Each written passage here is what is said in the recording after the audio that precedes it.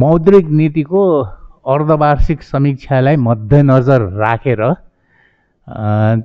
चाहिँ यसको बजारमा अर्थतन्त्रमा पर्न गएको प्रभाव के हुन पर्थ्यो, के चाहिँ भइरहेको छ र के गरेमा अझ चाहिँ अर्थतन्त्रलाई चलायमान बनाउन सकिन्छ भन्ने विषयमै आफ्नो अवधारणा राखिदिनु हुनको लागि आज यहाँ हामीले यहाँहरूलाई कष्ट दिएका छौँ भन्नु पर्ला।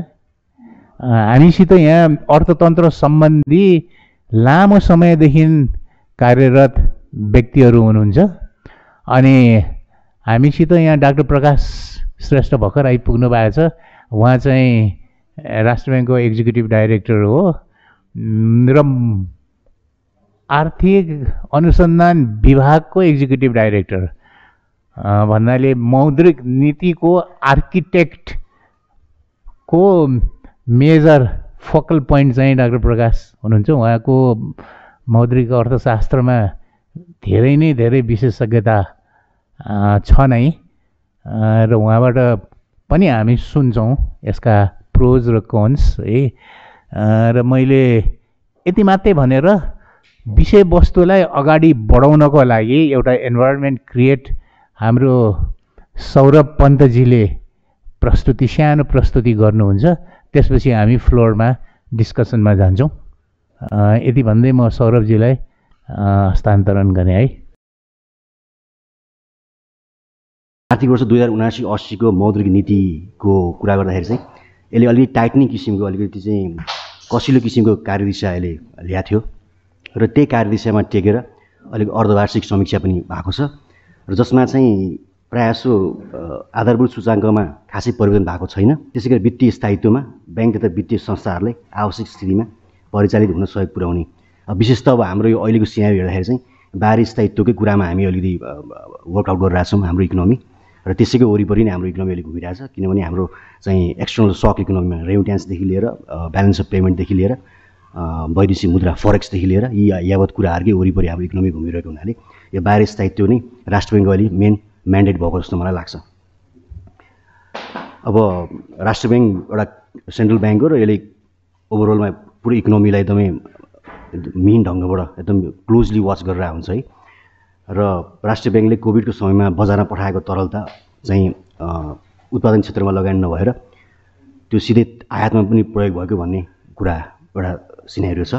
यसले चाहिँ एक किसिमको एउटा लिक्विडिटी ट्र्यापको अवस्था पनि सृजना गरेको छ, जसले गर्दा चाहिँ आय आर्जनको तथा रोजगारीको सृजना हुन नसकेको अवस्था पनि देखिन्छ। त्यस्तै गरेर चाहिँ अब एकदम न्युजमा आइरहेको कुरा चाहिँ यो हुन्डी तथा तस्करी अनौपचारिक बाटोबाट चाहिँ सीमामा भएको र जसले गर्दा चाहिँ भारूको माग प्रति 100 चाहिँ 155 सम्म कारोबार भएको भन्ने कुराहरू पनि आएको छ। र यो किन भइरहेछ भन्ने कुरा यकिन जवाफ चाहिँ हामीसँग नरहेको जस्तो देखिन्छ र धेरै व्यक्तित्वहरूले आफ्नो किसिमको कुरा गरेको, राष्ट्र ब्याङ्कले खासै यसमा चाहिँ एउटा कुनै किसिमको एउटा रिसर्च त्यस्तो गरेको जस्तो अहिलेसम्म देखिएको छैन जस्तो लाग्छ। र अब हाम्रो चाहिँ एकदम इम्पोर्ट ओरिएन्टेड इकोनोमी र एक्सपोर्ट एकदम शून्य, अलमोस्ट इन्सिग्निफिकेन्ट नै भएको र भ्यालु एड पनि नभएको र जेनरली हाम्रो चाहिँ अहिलेसम्म भनेको एक्सपोर्ट भनेको चाहिँ पाम ओइल र सोयाबिन र त्यो पनि भ्यालु एड पनि नभएको अवस्था छ। र मलाई लाग्छ हामीलाई लाग्छ केही समयपछि हामी अलमोस्ट जिरो एक्सपोर्टमा जान्छौँ। त्यो फुल इकोनोमी चाहिँ इम्पोर्ट ओरिएन्टेड इकोनोमी नै हुन्छ जस्तो लाग्छ। र कोभिडको समयमा वर्ल्ड वाइड हेर्दाखेरि चाहिँ यो सप्लाई साइड सक र डिमान्ड साइड सक दुइटै थियो भने अहिले यसो हेर्दाखेरि चाहिँ सप्लाई साइड सकको बढी प्रभाव देखिएको छ, जसमा चाहिँ आएको तरलताले पुँजी क्यापिटल र एसेट क्वालिटी बढाउन नसकेको अवस्था पनि देखिन्छ। र कोभिड पछि विस्तारमुखी मौद्रिक नीति राष्ट्र ब्याङ्कले ल्याएको हो, तर मुद्रा प्रदाय बढेको तर पुँजीको निर्माण हुन नसकेकोले आन्तरिक माग पनि बढ्न नसकेको अवस्था छ। त्यसै गरी नेपालमा वित्तीय नीति र मौद्रिक नीतिको बीच संयोजन नभएको इन्ट्रेस्टिङ कुरा। अब नेपालको अर्थ मन्त्रालय र राष्ट्र ब्याङ्कको चाहिँ एउटा किसिमको ट्युनिङ नमिलेको हुनाले नमिलेको जस्तो देखिएको हुनाले चाहिँ समग्र इकोनोमीको फन्डामेन्टल स्ट्रक्चरमा नै चाहिँ धक्का दिने किसिमको खालको कामहरू र काम कारबाहीहरू चाहिँ भएको जस्तो देखिँदैन। त्यो खालको अहिलेसँग अवस्थाले त्यो कुरा चाहिँ देखाउँछ।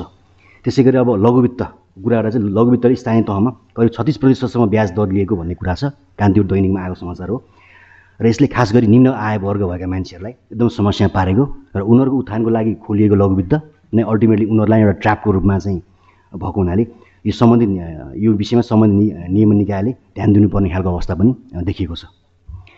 त्यस्तै गरेर चाहिँ यो आयातमुखी अर्थतन्त्रकै भरमा राजस्व सरकारी राजस्व निर्भर भएको हुनाले र यसले चाहिँ स्वदेशमै पुँजी निर्माण तथा रोजगारी कसरी सृजना गर्ने भन्ने प्रश्न पनि उब्जिन्छ र गएको वर्षभन्दा यो वर्ष चाहिँ हाम्रो लगभग 100 अर्ब रुपियाँले कमले राजस्व उठ्या देखिन्छ रिपोर्टमा र 1400 अर्बको हाम्रो टार्गेट थियो, हामीले चाहिँ घटाएर यसलाई 1200 अर्ब गरेका छौँ। हाम्रो बजेट पनि डाउन साइज भएको छ र विप्रेसनमा आधारित रेमिट्यान्स बेस्ड इकोनोमी कसरी चाहिँ यसलाई डाइभर्सिफिकेसन गर्ने, इकोनोमीलाई डाइभर्सिफिकेसन गर्ने भन्ने कुरा पनि इम्पोर्टेन्ट छ र अहिले हामीले वर्ल्डको सिनेरियो हेर्ने हो भने पनि युरोपमा चाहिँ रसियन ओइलमा डिपेन्डेन्सी बढाएर एनर्जीमा डाइभर्सिफिकेसनको कुरा आइरहेछ युरोपमा चाहिँ। त्यस्तै गरेर चाहिँ मिडल इस्टमा चाहिँ ओइल बेस्ड इकोनोमीबाट कसरी अरूमा जान सकिन्छ टुरिज्ममा अथवा चाहिँ अरू टेलिकम सेक्टरमा भन्ने कुरा आइरहेछ। त्यहाँ पनि एउटा चाहिँ त्यहाँ चाहिँ इकोनोमीको डाइभर्सिफिकेसन कुरा आइरहेछ भने हाम्रो नेपालमा पनि अहिले डिप्रेसनबाट अरू क्षेत्रहरूमा विविधीकरण गर्नुपर्ने खालको कुराहरू पनि आइरहेछ र कसरी यसलाई गर्न सकिन्छ भन्ने कुरा पनि एउटा महत्त्वपूर्ण विषय हो।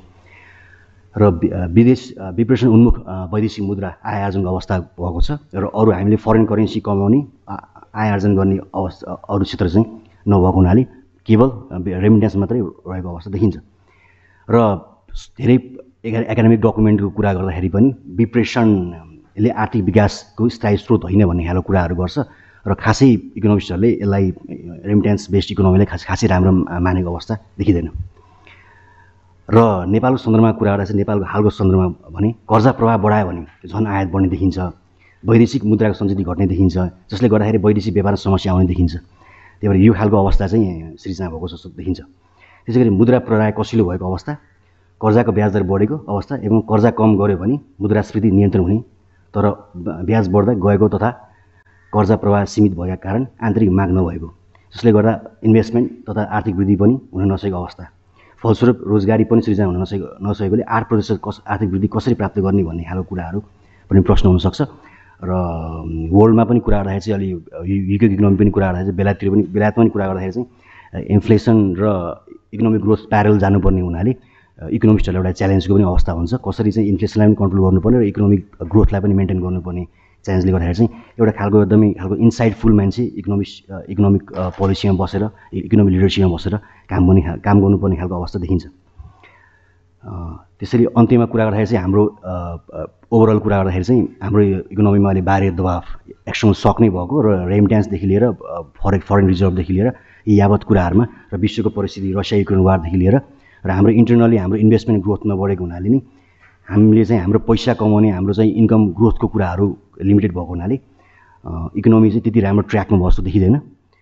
त्यही भएर अब यो मैले चाहिँ समग्रमा आफ्नो भनाइ टुङ्ग्याउँछु र फ्लोर चाहिँ म ओपन गर्छु छलफलको लागि।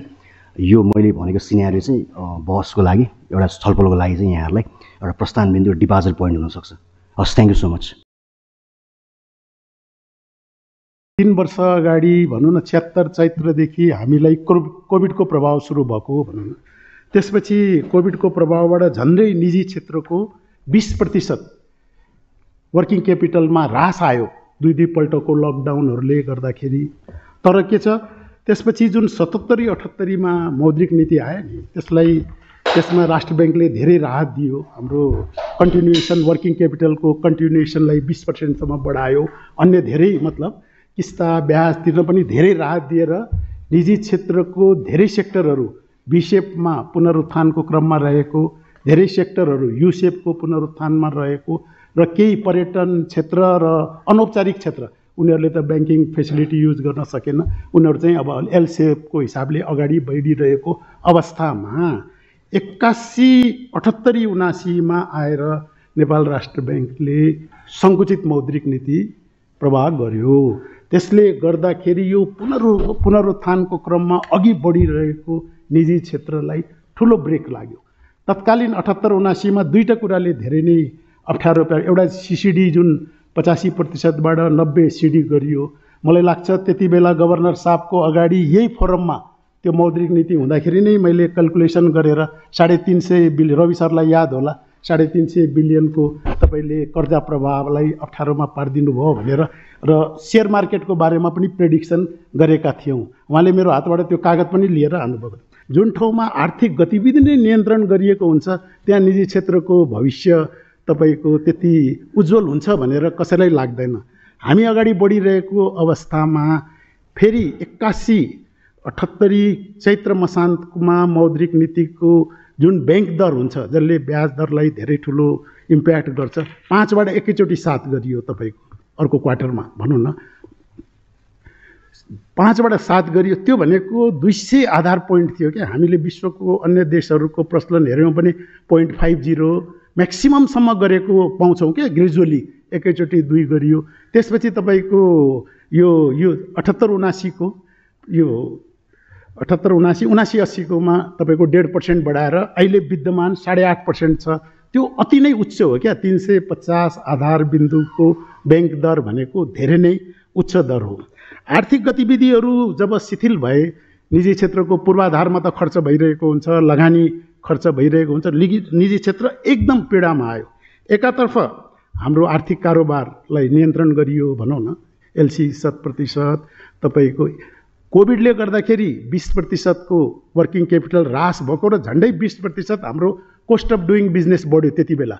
जुन एक्जिस्टिङ कारोबारलाई अगाडि बढाउनलाई जस्तो इन्टरनेसनल प्राइस बढ्यो, लजिस्टिक कोस्ट 400 देखि 500% सम्म बढ्यो तपाईँको। त्यसपछि इन्टरनेसनल प्राइस बढ्यो, नेपाली मुद्राको अवमूल्यन भयो भनौँ न। हामी त आयातमुखी अर्थतन्त्रमा, यसले गर्दाखेरि हाम्रो झन्डै 20% तपाईँको कोस्ट अफ डुइङ बिजनेस पनि एभरेजमा मैले कुरा गरेको बढ्न गयो। यसरी 40% को डेफिसिट चलेको पुनरुत्थानमा चलेको अर्थतन्त्र, प्राइभेट सेक्टरको अर्थतन्त्रलाई 81 ब्याज दर वृद्धिले पनि धेरै ठुलो मर्माहत पुर्यायो क्या। तपाईँको विगतमा लिएका प्रोजेक्टहरू 6% 7%मा लिएका प्रोजेक्टहरूलाई 14-15% तिर्दाखेरि कुनै पनि प्रोजेक्टहरू भाइबल भएन तपाईँको। त्यसपछि अर्को आर्थिक गतिविधि नियन्त्रणमा गरियो, न त इम्पोर्ट हुन सक्यो। अब 70% एलसी खोल्दा त्यो पनि ल ठिक छ, 100% ब्याङ्कमा मार्जिन राख्दाखेरि त्यसको पनि 3-3 महिनाको लागि मार्जिन राख्नुपर्ने र ब्याङ्कबाट ब्याज पनि क्लेम गर्न नपाउने यस्तो प्रावधानहरूले गर्दा निजी क्षेत्र धेरै नै सशङ्कित भयो है प्रकाश शर्मा दाले निजी क्षेत्र। अब त्यसपछि गरेर यतातिर 8.5% को वृद्धि दर। अहिलेको अवस्था कस्तो आयो भने अहिले निजी क्षेत्र तपाईँको, मैले एउटा डाटा पनि लिएर आएको छु त्यो कर्जा सूचना केन्द्रको, तपाईँको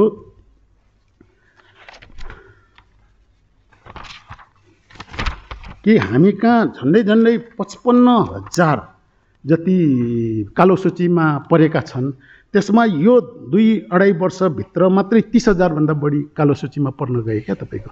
यो न त यो पुष मसान्त पछिको तथ्याङ्क हो क्या तपाईँको। यहाँ 55,910 व्यक्ति तथा फर्म कालो सूची, 55,000 मध्ये पछिल्लो कोभिड-19 को महामारीको प्रभावपछि उहाँहरूले दिएको डाटा अनुसार 32,122 जना अहिले आएर परे, उनीहरूले तिर्न सकेन। मैले यो एभरेजमा कुरा गरेको। यसले एकातर्फ निजी क्षेत्रको पलायनै हुने अवस्था आयो भनौँ न। धेरैजना त अब कति पलायन भए के भए त्यो त पछि थाहा हुन्छ हामीलाई हगि। तर अर्कोतर्फ वित्तीय प्रणालीलाई पनि यसले भोलि गएर धेरै ठुलो समस्यामा ल्याउने देखियो, किनभने लोनहरू उठेन भने त भएन तपाईँको। अब रह्यो उच्च ब्याज दर। उच्च ब्याज दरलाई 2टा कारणले कन्ट्रोल गरेको हुन्छ।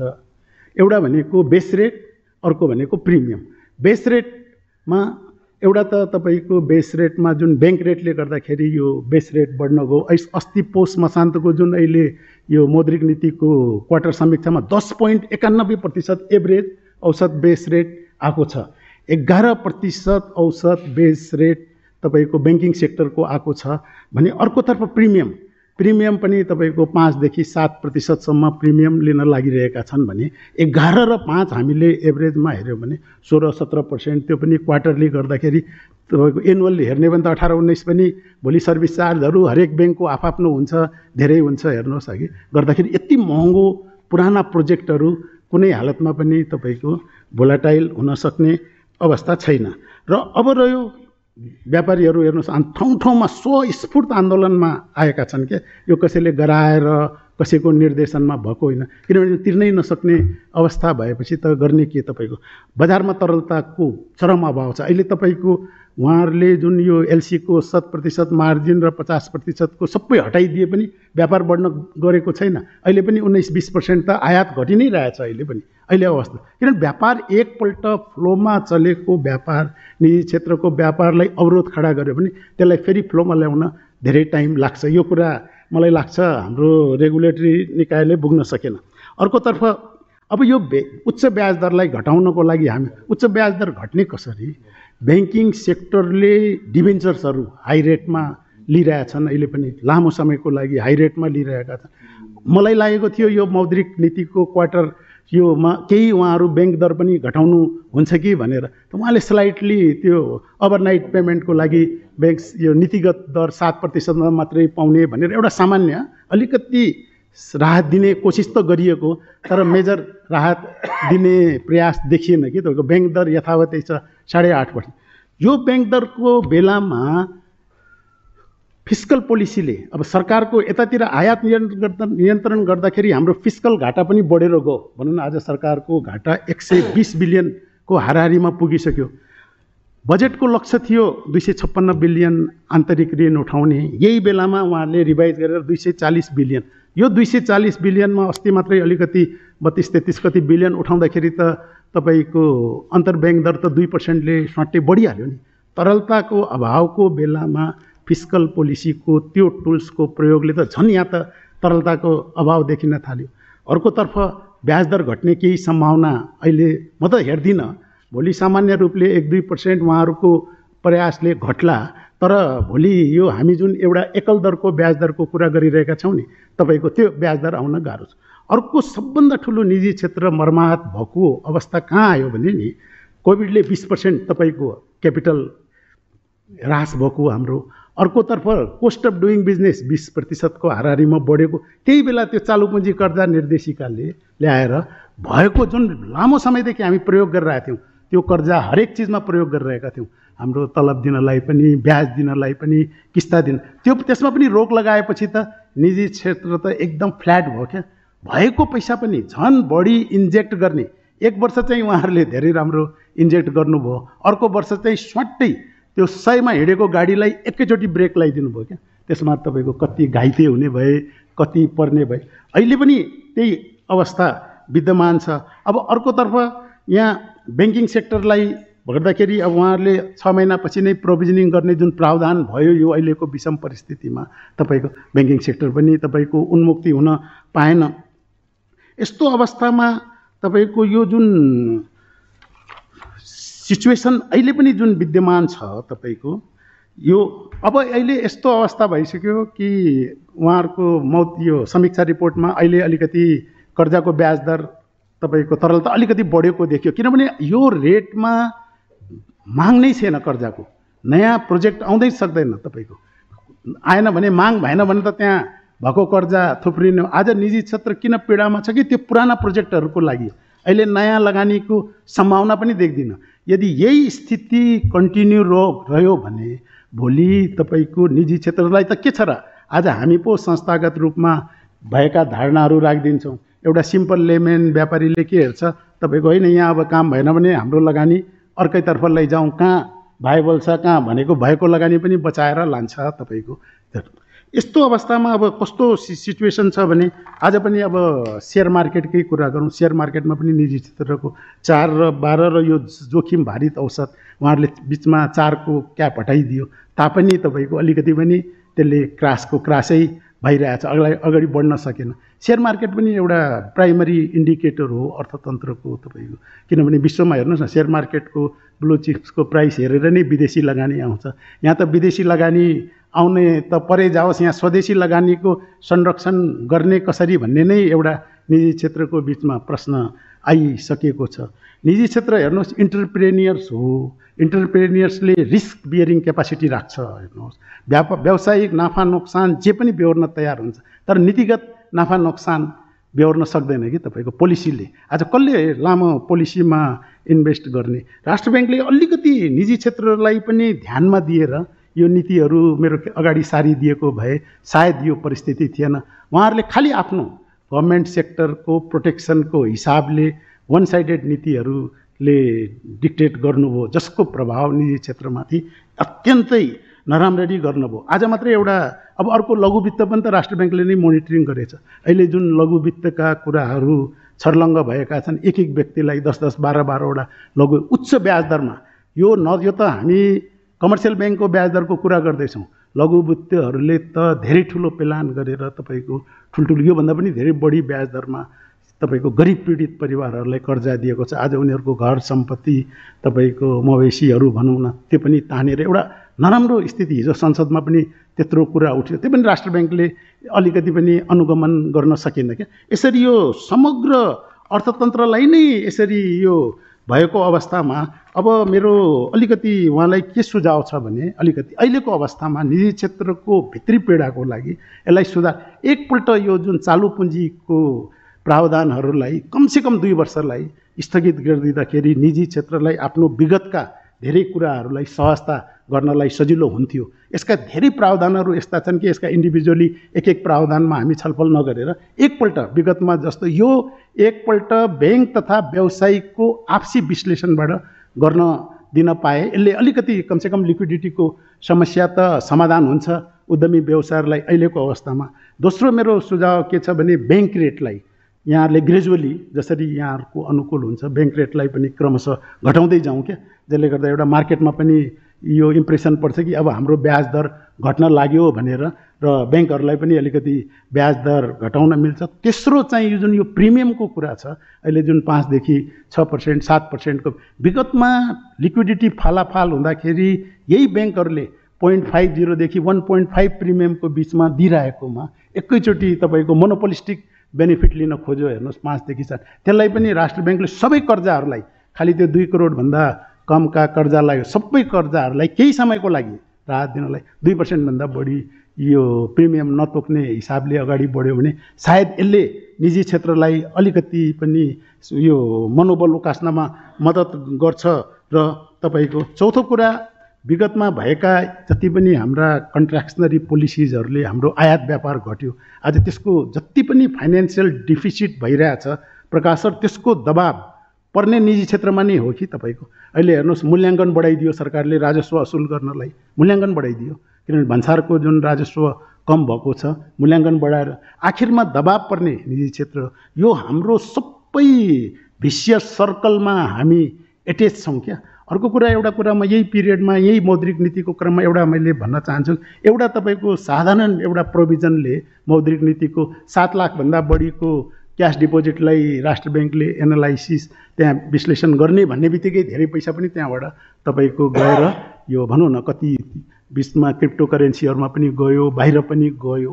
त्यसकारण के छ भने अब आउने जति पनि नीतिहरू छ तपाईँको त्यसलाई कमसेकम एउटा निजी क्षेत्रको हिसाबले पनि हेरेर कि निजी क्षेत्र पनि हाम्रो आफ्नै क्षेत्र हो, यसलाई पनि जोगाउनु जरुरी छ। निजी क्षेत्रको साथमा के छ, 50% को हाराहारीमा हामीसँग अनौपचारिक अर्थतन्त्र छ, त्यसको तथ्याङ्क त यहाँहरूसँग आउँदैन तपाईँको। आज हेर्नुहोस् तपाईँ खुल्ला गरे भने पनि आयात घटेकै छ। अब त्यो आयातलाई स्ट्रिम लाइनमा ल्याउन धेरै टाइम लाग्छ, निजी क्षेत्रको पनि एउटा पूर्वाधारको खर्च हुन्छ। आयात बिचमा रोक्ने बित्तिकै धेरै यहाँ उधारो बाँकीमा गएका व्यक्तिहरू नै पलायन भए कि पैसा लिएर, अब यहाँ त व्यापार सुरु हुँदैन भनेर। यी सब व्यावहारिक समस्याहरूलाई हेरेर यदि हामीले आगामी दिनमा अगाडि बढ्यौँ भने सायद मलाई लाग्छ कि ग्रेजुअली हामी यो अर्थतन्त्रलाई सुधार गर्न सक्छौँ कि भनेर मेरो भनाइतिर। अर्थतन्त्रको कुरा गर्दाखेरि चीनमा हेऱ्यो उत्पादनले तपाईँको अर्थतन्त्र चलेको छ कि सम्पूर्ण अर्थतन्त्र नै उत्पादनले चलिरहेछ। अमेरिका गयो उत्पादन छैन, खास कन्जम्सनले चलिरहेछ है, कन्जम्सनले पनि अर्थतन्त्र चल्ने रहेछ है, उत्पादनले पनि चल्ने रहेछ। अर्थतन्त्र चलायो भने त आफ्नो स्टाइलले चलायो भने त जता पनि चल्ने रहेछ, यानि त्यही नै कपी गर्नुपर्छ भन्ने छैन। अब हामीले उत्पादन पनि गर्न सक्ने अवस्थामा छौँ। कति चिजहरू अब 3 करोड जनसङ्ख्या भनेको कन्जम्सनमा पनि हामी अब देखिरहेका छौँ। त्यसैले मलाई के लाग्छ भने यो मिक्स अर्थतन्त्रमा चाहिँ हामी चाहिँ अगाडि बढ्नुपर्ने हो जस्तो लाग्छ मलाई। र अहिलेको वर्तमान अर्थतन्त्र चाहिँ मलाई के लाग्छ भने यो 2-4 वर्ष, 8-10 वर्ष, 10-20 वर्षमा यो अवस्थामा पुगेको होइन। हामीले एकचोटि हेरौँ न, योभन्दा पहिला 10 वर्षमा हाम्रो कुन अवस्था थियो, 20 वर्षमा के अवस्था थियो, 30 वर्षमा के अवस्था थियो, 40 वर्षमा हेर्दै जाउँ त एकचोटि मुस्किलले हामी अलिकति माथि आएका छौँ बेला बेलामा, न त जहिले पनि तलै गएका छौँ। हाम्रो ग्राफ त म भन्छु अलिअलि माथि फेरि तल फेरि माथि अनि तल गर्दा एभरेजमा तपाईँको हामी चाहिँ जहिले पनि हाम्रो अर्थतन्त्रको सङ्कट चाहिँ जहिले पनि अहिलेको अवस्थामा आज भोलि मात्रै दोषी छैन कि विगत पनि लामो इतिहास चाहिँ दोषी छ जस्तो लाग्छ मलाई। अहिलेको अवस्था हेर्दा के देखिन्छ तपाईँको भने चाहिँ यो तरलता भन्ने कुरो चाहिँ लिक्विडिटी भन्ने कुरो चाहिँ नम्बर 1 नै समस्या हो कि जस्तो लाग्छ मलाई। अब समस्या थुप्रो छ अर्थतन्त्रमा, तर के हो त मेजर प्रब्लम के हो त भन्दाखेरि त लिक्विडिटी नै हो। लिक्विडिटी भएको भए त आज भर्खर हाम्रो के अरे भन्दै जानुभयो ब्याजको कुरा होइन, उच्च ब्याजले गर्दा के पनि फिजिबल भइरहेको छैन। अब जलस्रोतमा तपाईँको अहिले 700 रिटर्न लिने भए 10% रिटर्न पनि छैन सर। म भन्छु जलस्रोतमा लगानी नगर। म आफै सबैभन्दा पहिलो व्यक्ति जलस्रोतमा लगानी गर भन्ने मान्छे म साथीभाइ सल्लाह गर्न आउँदा जलस्रोतमा लगानी नगर है, तिमी बाँचिरहेको आइपिओले हो, क्यापिटल मार्केटले। त्यो क्यापिटल मार्केट त मुटको न्यानो हो कि कति बेला तपाईँको त्यो घरासी हुन्छ थाहा छैन, किनकि जब बेसै बलियो छैन भने कसरी क्यापिटल मार्केट तपाईँको अब 400-500मा हामी सेयर बेच्न सक्छौँ होइन। आजसम्म धानिरहेछ, धान्ला अर्को 2-4-5 वर्ष है, तर लङ टर्ममा जाँदैन। आज 700 भन्ने भए आजको पावर पर्चेस एग्रिमेन्टमा आजको करिब 13-14% ब्याजमा जलस्रोतको अहिलेको आम्दानी भनेको करिब 10% आउँछ लगानीकर्ताको लागि भने। अब 12% मात्र राखेर बसे पनि भयो नि मुद्दतीमा, किन गर्नु पर्यो ल। त्यसमा चाहिँ मलाई के लाग्छ लिक्विडिटीले एउटा काटेको अब मतलब समस्या ल्याएको के छ भने ब्याजको वृद्धि पनि अहिले यसमा चाहिँ साँच्चै हो छ। अब गाडी हेर्नुहोस् त, गाडी बेचेर साथीहरू कस्तो कहाँ पुगेका थिए, सबैको सोचै के थियो भने अब उद्योग सुद्योग बन्द नगरौँ गाडी नै बेचौँ, किन हामीले गाडी बेच्ने उद्योगलाई नै अगाडि बढायौँ कि। अहिले गाडी बेच्ने साथीहरू हेर्नुहोस् त कस्ता कस्ता ब्याकग्राउन्डबाट आएका छन्, मनी हस जोतेका सन्तान गाडी बेचेर बस्छन्। नभए लिउँ के अरे हाम्रो गोल्साका सन्तान तपाईँको गाडी बेचेर बस्छन्। कसैलाई इन्ट्रेस्ट छैन उद्योग व्यापार गर्नलाई, किनभने हामीले वातावरण त्यस्तो बनायो कि गाडी बेच्दाखेरि नाफा होइन, अर्बाउँ नाफा होइन, उत्पादन गर्दा तपाईँको हामीलाई समस्या लेबरदेखि लिएर ब्याजदेखि लिएर राष्ट्र ब्याङ्कको नीतिदेखि लिएर होइन, सरकारको ट्याक्सेसन नीतिदेखि लिएर सबैतिर समस्या भन्दा हामीले अर्थतन्त्रलाई बिस्तारै जानी यस्तो अवस्थामा धकेल्यौँ कि ट्र्यापमा पार्यौँ कि भन्दा आज तपाईँको अर्थतन्त्र चाहिँ सही डाइरेक्सनमा छ भन्न सक्ने अवस्थामा हामी छैनौँ। र देख्नुहुन्छ गाडी आयात त खोल्यो, खै त बिक्री हुँदैन त होइन, ब्याज के अरे आयातबाट आउने त्यत्रो उच्च तपाईँको भन्सार आउने चिज पनि आइरहेको छैन त होइन, त्यो त नहुने रहेछ नि। पहिलो चिज हामीले के हेर्नु पऱ्यो भने liquidity is the first crisis अहिलेको मलाई लागेको चाहिँ है। दोस्रो क्राइसिस मलाई के लाग्छ भने यो उत्पादनमा लगानी जानु सकेन। आज जलस्रोतकै कुरा गर्ने भए अब मैले चाहिँ 25% इक्विटी राख्छु भनेको प्रोजेक्टमा आज मैले 40% इक्विटी पुऱ्याइसकेँ, ब्याङ्कले लिक्विडिटी मलाई लोन दिन सकिरहेको अवस्था छैन। 20-30 करोडमा माग्यो भने 5 करोड लानुहोस् न, यसलाई काम सुनाउँदै गर्नुहोस् भनेर भन्छ। यो अवस्था त आज हो, भोलि त अझ बिग्रिन्छ भन्दा लिक्विडिटी त्यसले पनि के गर्यो भने यसले उत्पादन गर्छु म चाहिँ कच्चा मालै चाहिन्न, मलाई होइन कच्चा माललाई डलरै चाहिन्न, म चाहिँ 90-95% चाहिँ यसको चाहिँ भ्यालु एडिसन गर्छु र अझ भारत निकासीमा पनि सहयोग गर्छु भन्ने विषय पनि अगाडि नबढ्ने भयो भन्दा यसले पनि के भन्यो भने लिक्विडिटी नै आजको सबैभन्दा ठुलो समस्या भयो जस्तो लाग्छ मलाई। अर्को अहिलेको इन्फ्लेसन हेर्नुहुन्छ भने अब इन्फ्लेसन त राष्ट्र ब्याङ्कले एउटा निकाल्छ, तर हामीले लागु हुने इन्फ्लेसन त त्योभन्दा डेढा नै भइरहेको हुन्छ नि। हामी त सबै त्यो एभरेज इन्फ्लेसनमा हामी काम गर्दैनौँ। हामीलाई त खाद्यान्न होइन, पेट्रोल डिजेल यी चिजहरू, सिमेन्ट होइन, यी चिजहरूको कस्टले बढी असर परेको हुन्छ। त्यो हुँदा राष्ट्र ब्याङ्कले निकालेको इन्फ्लेसन भन्दा मलाई लाग्छ हामी आम मान्छेले व्यापारीले भोगिरहेको इन्फ्लेसन चाहिँ धेरै हायर साइडमा छ। त्यो पनि मलाई के लाग्छ लिक्विडिटीको कारणले हो जस्तो लाग्छ मलाई। अब मलाई के लाग्छ भने खाद्य सुरक्षातिर पनि हामीले ध्यान दिएनौँ। अब खाद्य सुरक्षामा कसरी अगाडि बढ्ने भन्ने कुरोमा म धेरै जान चाहन्न, ऊर्जामा जान चाहन्छु। ऊर्जामा अब गत साल हामीले करिब 1 खर्बको हामीले चाहिँ खपत गऱ्यौँ भनौँ न, 12 अर्बको निकासी गऱ्यौँ, 1 खर्ब जति चाहिँ हामीले चाहिँ खपत गऱ्यौँ। यो भनेको मोटामोटी अहिले टोटल ऊर्जाको तपाईँको 10% मात्रै हो। यानि कि अन्य ऊर्जा कहाँबाट आएछ भन्दा हाम्रो आयातित नम्बर 1 विषय डिजेल, आयातित नम्बर 2 विषय पेट्रोल, आयातित नम्बर 3 विषय तपाईँको ग्यास होइन। यो तिनवटाले त हाम्रो इकोनोमी कति लगाएको छ त हामी हेर्नु पऱ्यो नि होइन। भन्ने मलाई लाग्छ सायद 3.25 खर्ब जस्तो लाग्छ है, कति यो साल पुग्छ जस्तो लाग्छ होला। 270-280 अर्ब तपाईँको यो साल पुग्ने चाहिँ अवस्था छ। र ठिक छ डिजेललाई त तत्काल डाउन गर्न नसकेला, पेट्रोललाई के गर्न सकिन्छ भन्ने कुरा आउँछ, तर ग्यास त आखिरमा त त्यसलाई रिप्लेस गर्ने त टोटल्ली तपाईँ इलेक्ट्रिकले हो नि। र हामीले स्टडी गर्दा के पाएको थियौँ सिएनआईमा भने तपाईँको यदि ग्यासबाट खाना बनाउँदाखेरि यदि 1000 रुपियाँ लाग्छ भने आज इन्डक्सन चुलोले खाना बनाउँदाखेरि तपाईँको 500 रुपियाँले हुन्छ। यानि आधा मूल्यमा दिन सक्ने चिज पनि हामी अगाडि बढ्न सकेका छैनौँ। अझ ग्यास आयातमा हेर्नुहुन्छ भने 33 अर्बको ग्यास त हामीले 7 महिनामा आयात गऱ्यौँ। यो तपाईँको धन्य अब 57-60 अर्ब जति पुग्छ होला यो साल पनि, होइन? अब डिजेलको कुरा गर्नुहुन्छ भने अब हामी चाहिँ पूर्व पश्चिम रेल बनाउन लागिरहेका छौँ कि है। जस्तो मेलम्ची छ उस्तै तपाईँको पूर्व पश्चिम रेल हामी बनाउन लागिरहेका छौँ है। अब पूर्व पश्चिम रेलले तपाईँको कतिको एक्टिभिटी दिने हो थाहा छैन। 34 खर्बको प्रोजेक्ट हो, न कतैबाट राज्यले राख्न सक्ने अवस्था छ भन्दा पूर्वाधार पनि कुन गर्ने भन्ने कुरोमा हाम्रो प्रायोरिटी छैन। नम्बर 1 पूर्वाधार कुन हो त जसले देशलाई साँच्चै स्विच गर्छ भन्दा म त भन्छु वीरगञ्ज काठमाडौँ रेल हो कि साँच्चै भने भए 5000 गाडी दिनमा आउँछन् र यो गाडीले ल्याउने डिजेल र तपाईँको भारत जाने पैसा मात्रै घट्यो भने $1 बिलियन आजको दिनमा सेभिङ हुन्छ र तपाईँको 12 घन्टा लागेर आएको गाडी तपाईँको 2 घन्टामा आइपुग्छ। तर हाम्रो फोकस छैन। हाम्रो फोकस कता छ? चीनबाट रेल ल्याउँ है। त्यो पनि फोकस गर्नु ठिक छ, त्यो पनि आवश्यकता होला। तर प्रायोरिटी कुन लेभलमा हो त? त्यो 10औं प्रायोरिटीमा हो कि 8औं प्रायोरिटी हो कि 20औं प्रायोरिटी हो कि? आज पूर्वाधारको कुरा गर्ने भए, आज हाम्रो लजिस्टिक कस्टको कुरा गर्ने भए हामीले त्यसमा ध्यान दिएका छैनौँ। आज हाम्रो लजिस्टिक कस्ट मलाई के लाग्छ भने चीनको भन्दा तपाईँको धन्य 10 गुणा बढी छ। चीनको एभरेज चाहिँ एकदम लो लेभलमा आउँछ लजिस्टिक कस्ट, किनभने उसको चाहिँ बढी चाहिँ एक्सपोर्ट चाहिँ सीबाट हुने भएको हुनाले त्यो त हामी कम्पेयर गर्न सक्दैनौँ धेरै कुरोमा, होइन? तर बाँकी उसको रेलवे सिस्टम यताउताले गर्दाखेरि आज नेपाल र चीनको लजिस्टिक कस्ट हेर्दा हामी 10 टाइम्स मोर एक्सपेन्सिभ छौँ।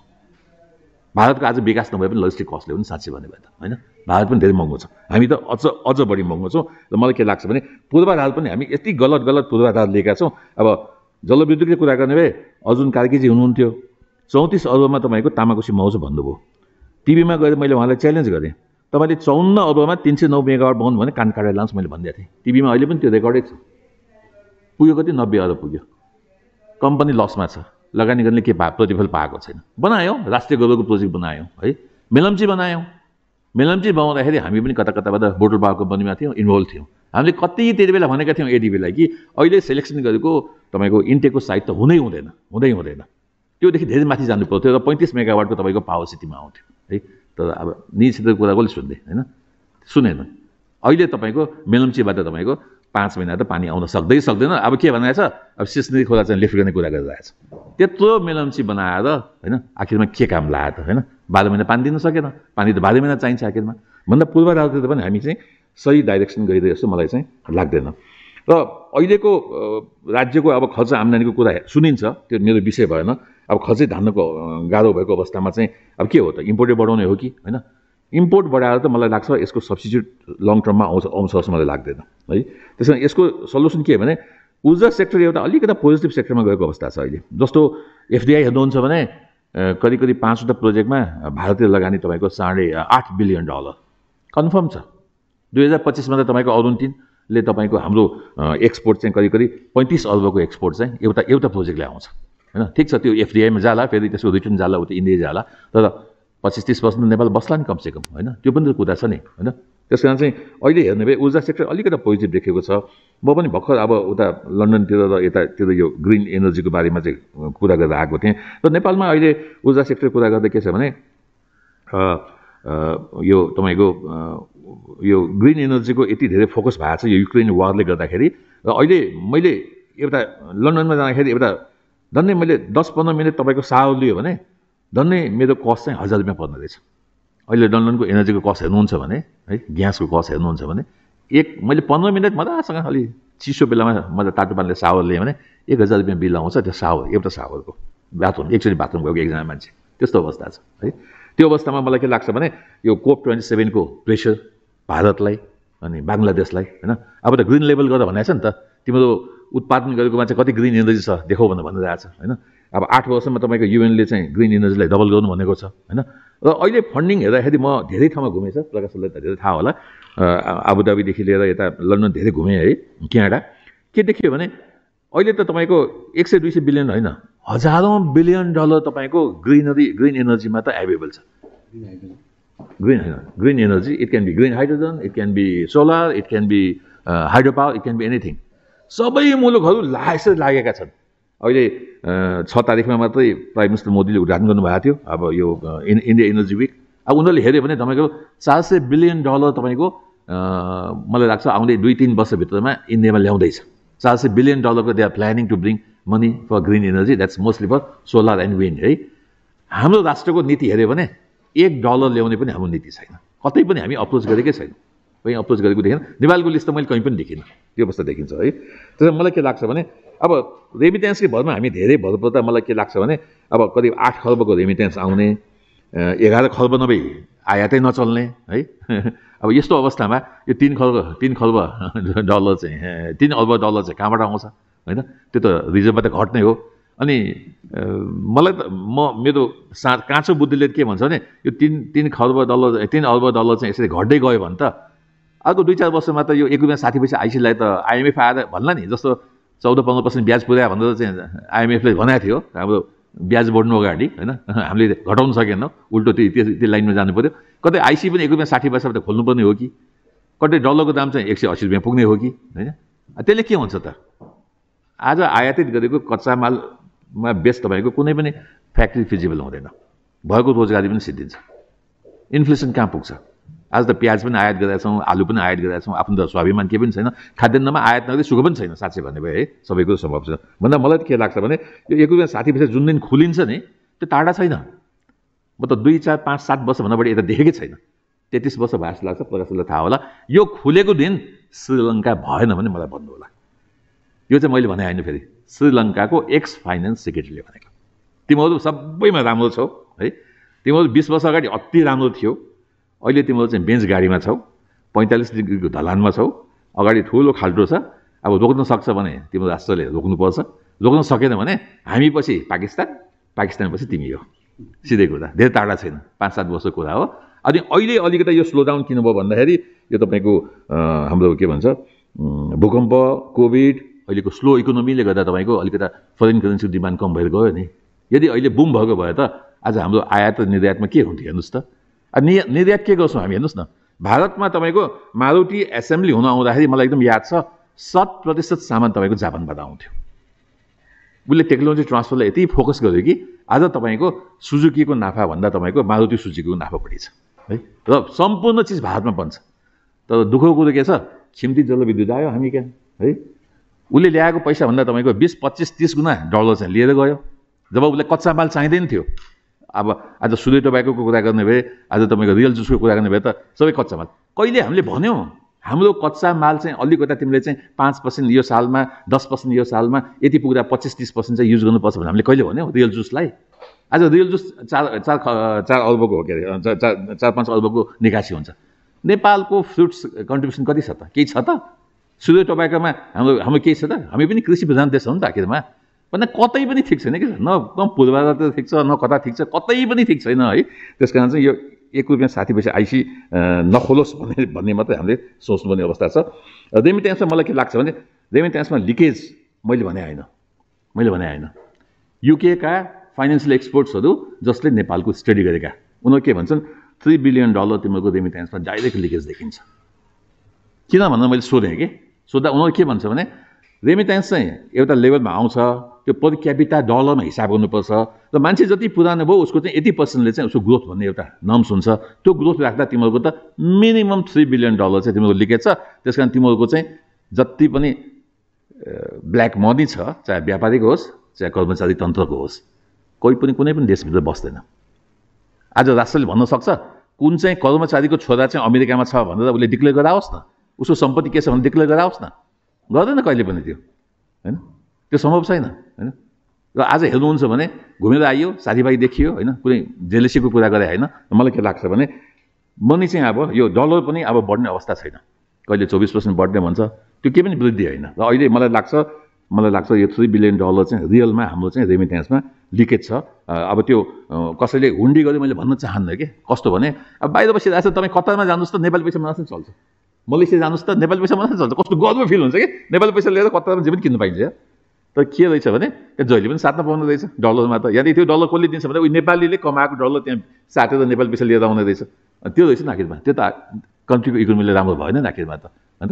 र अहिले हेर्नुहुन्छ भने करिब 20-22 हजार रुपियाँ प्रति व्यक्ति नेपाली पुगेको छ। एका त डिजिटाइजेसनमा हामी गएका छौँ, त्यसले त हाम्रो त पर क्यास पर क्यापिटा त कम हुनुपर्ने हो नि। राष्ट्र ब्याङ्कसँग त पुरै डेटा छ नि, कुनै बेला तपाईँको 4-5 हजार प्रति नेपाली चाहिँ पैसा हुँदैन थियो, क्यास हुँदैन थियो। अहिले तपाईँको 20-22 हजार हुँदा पनि अब यस्तो लिक्विडिटी छ। मेरो खल्तीमा त कहिले पनि 5 हजारभन्दा बढी हुँदैन म हुने खानेको घरमा भने। नेपालीको पर क्यापिटा 20-22 हजार भनेको त यो पैसा कहाँ छ त होइन, छापेको नेपाली पैसा कहाँ छ त? कतारमा छ, मलेसियामा छ, अमेरिकामा पाइन्छ, करोडौँ पैसा पाइन्छ अहिले है, जापानमा पाइन्छ, कोरियामा पाइन्छ, जहाँ नेपाली पुगेका छन्, जहाँ पनि पुगेका छन् त्यहाँ त्यो पैसा पाइन्छ। अब यो रोक्न सक्ने अवस्था पनि छैन, किन हामी एउटा स्वच्छ के अरे ओपन वातावरणमा अगाडि बढिसकेको अवस्था छ। अब मलाई के लाग्छ भने यो पाम आयल, भटमास, सूर्यमुखी जस्ता चिज आयात गरेर फेरि के गर्दैछौँ त, आयात र निकासी निर्यात हेर्नुहोस् त, आयात तपाईँको 96 अरब है, निर्यात तपाईँको 38 अरब। कहाँ गयो त? के नेपालीले खपत गरे हो त? कि तपाईँको त्यो फेरि आइसीमा तपाईँ कन्भर्ट भएर गयो, फेरि त्यो फेरि ग्रे इकोनोमीमा गयो? त्यो पनि हामीले हेर्न सकेका छैनौँ। भन्दाखेरि कतैबाट पनि मलाई लाग्छ यो हामी चाहिँ राम्रो अवस्थामा गयो जस्तो लाग्दैन। अब म एकचोटि एनर्जीमै जान चाहन्छु। एनर्जीमा एकदम राम्रो अवस्था छ। एनर्जीमा मलाई के लाग्छ भने भ्यालु एडिसन छ, र अहिले हेर्नुहुन्छ भने हामी त यस्तो एफडिआई पनि ल्याउन नसक्ने अवस्था भइसक्यो। ल हामी कहाँ छ, ल टोयोटाले चाहिँ एसेम्ब्ली प्लान्ट राख्छु भन्यो भने हामीले नो भन्नुपर्ने अवस्था आयो, किनभने हामी डलर दिन सक्दैनौँ उसलाई। आज पाकिस्तानले एसेम्ब्ली उद्योग जम्मै बन्द गरिसक्यो, किनभने डलर दिन सक्दैन। श्रीलङ्काको तपाईँको यति ठुल्ठुला उद्योगहरू, गाडी एसेम्ब्ली गर्ने होइन, आयातित कच्चा पदार्थमा आयातित थुप्रो उद्योगहरू श्रीलङ्कामा जम्मै बन्द छ, किन डलर दिन सक्दैन। पाकिस्तानमा हेर्नुहोस् त 4-5वटा गाडीका फ्याक्ट्रीहरू, एसेम्ब्ली गर्ने प्लान्टहरू जम्मै बन्द भएर गएका छन्। त्यस्तो पनि यस्तै हामीलाई अब काम नलाग्ने अवस्था भइसक्यो। अब त सिमेन्ट जस्तो जहाँ भ्यालु एडिसन बढी छ, जलविद्युत जस्तो जहाँ भ्यालु एडिसन बढी छ, जहाँ तपाईँको रोजगारी सृजना गर्ने टुरिज्म जस्तो चिजहरूमा चाहिँ अगाडि बढ्न सकेन भने हामी एफडिआईको सिलेक्सनमा पनि टेक्नोलोजी ट्रान्सफर हो कि होइन, बा उसको चाहिँ भ्यालु एडिसन हो भन्ने कुरोमा चाहिँ अगाडि बढ्ने अवस्था छ। र हाँसोको विषय के छ भने सिमेन्ट फ्याक्ट्री आयो, दङ्ग पऱ्यो हामी, ओहो सिमेन्टमा आत्मनिर्भर भनेर। आज हेर्नुहोस् त विजेता सिमेन्टका साथीहरू आँखाबाट तुरु हाँसो निकाल भएर बसेका छन्। दिनदिनै एकजना सिमेन्ट फ्याक्ट्री घरमा आइपुगेको हुन्छ, ज्ञानजी बरु 80 रुपियाँमा सेयर किन्नुहोस् न होइन, 80मा 100को सेयर 80मा दिन तयार छ। हेर्नुहोस् त किन होला त होइन, ऊ पनि खुसी भएर मलाई माया साथी भन्न दिएको त होइन नि। त्यस्तो बेलामा हामीले कस्तो गऱ्यौँ त, घर जग्गामा फेरि कडाइ गऱ्यौँ होइन।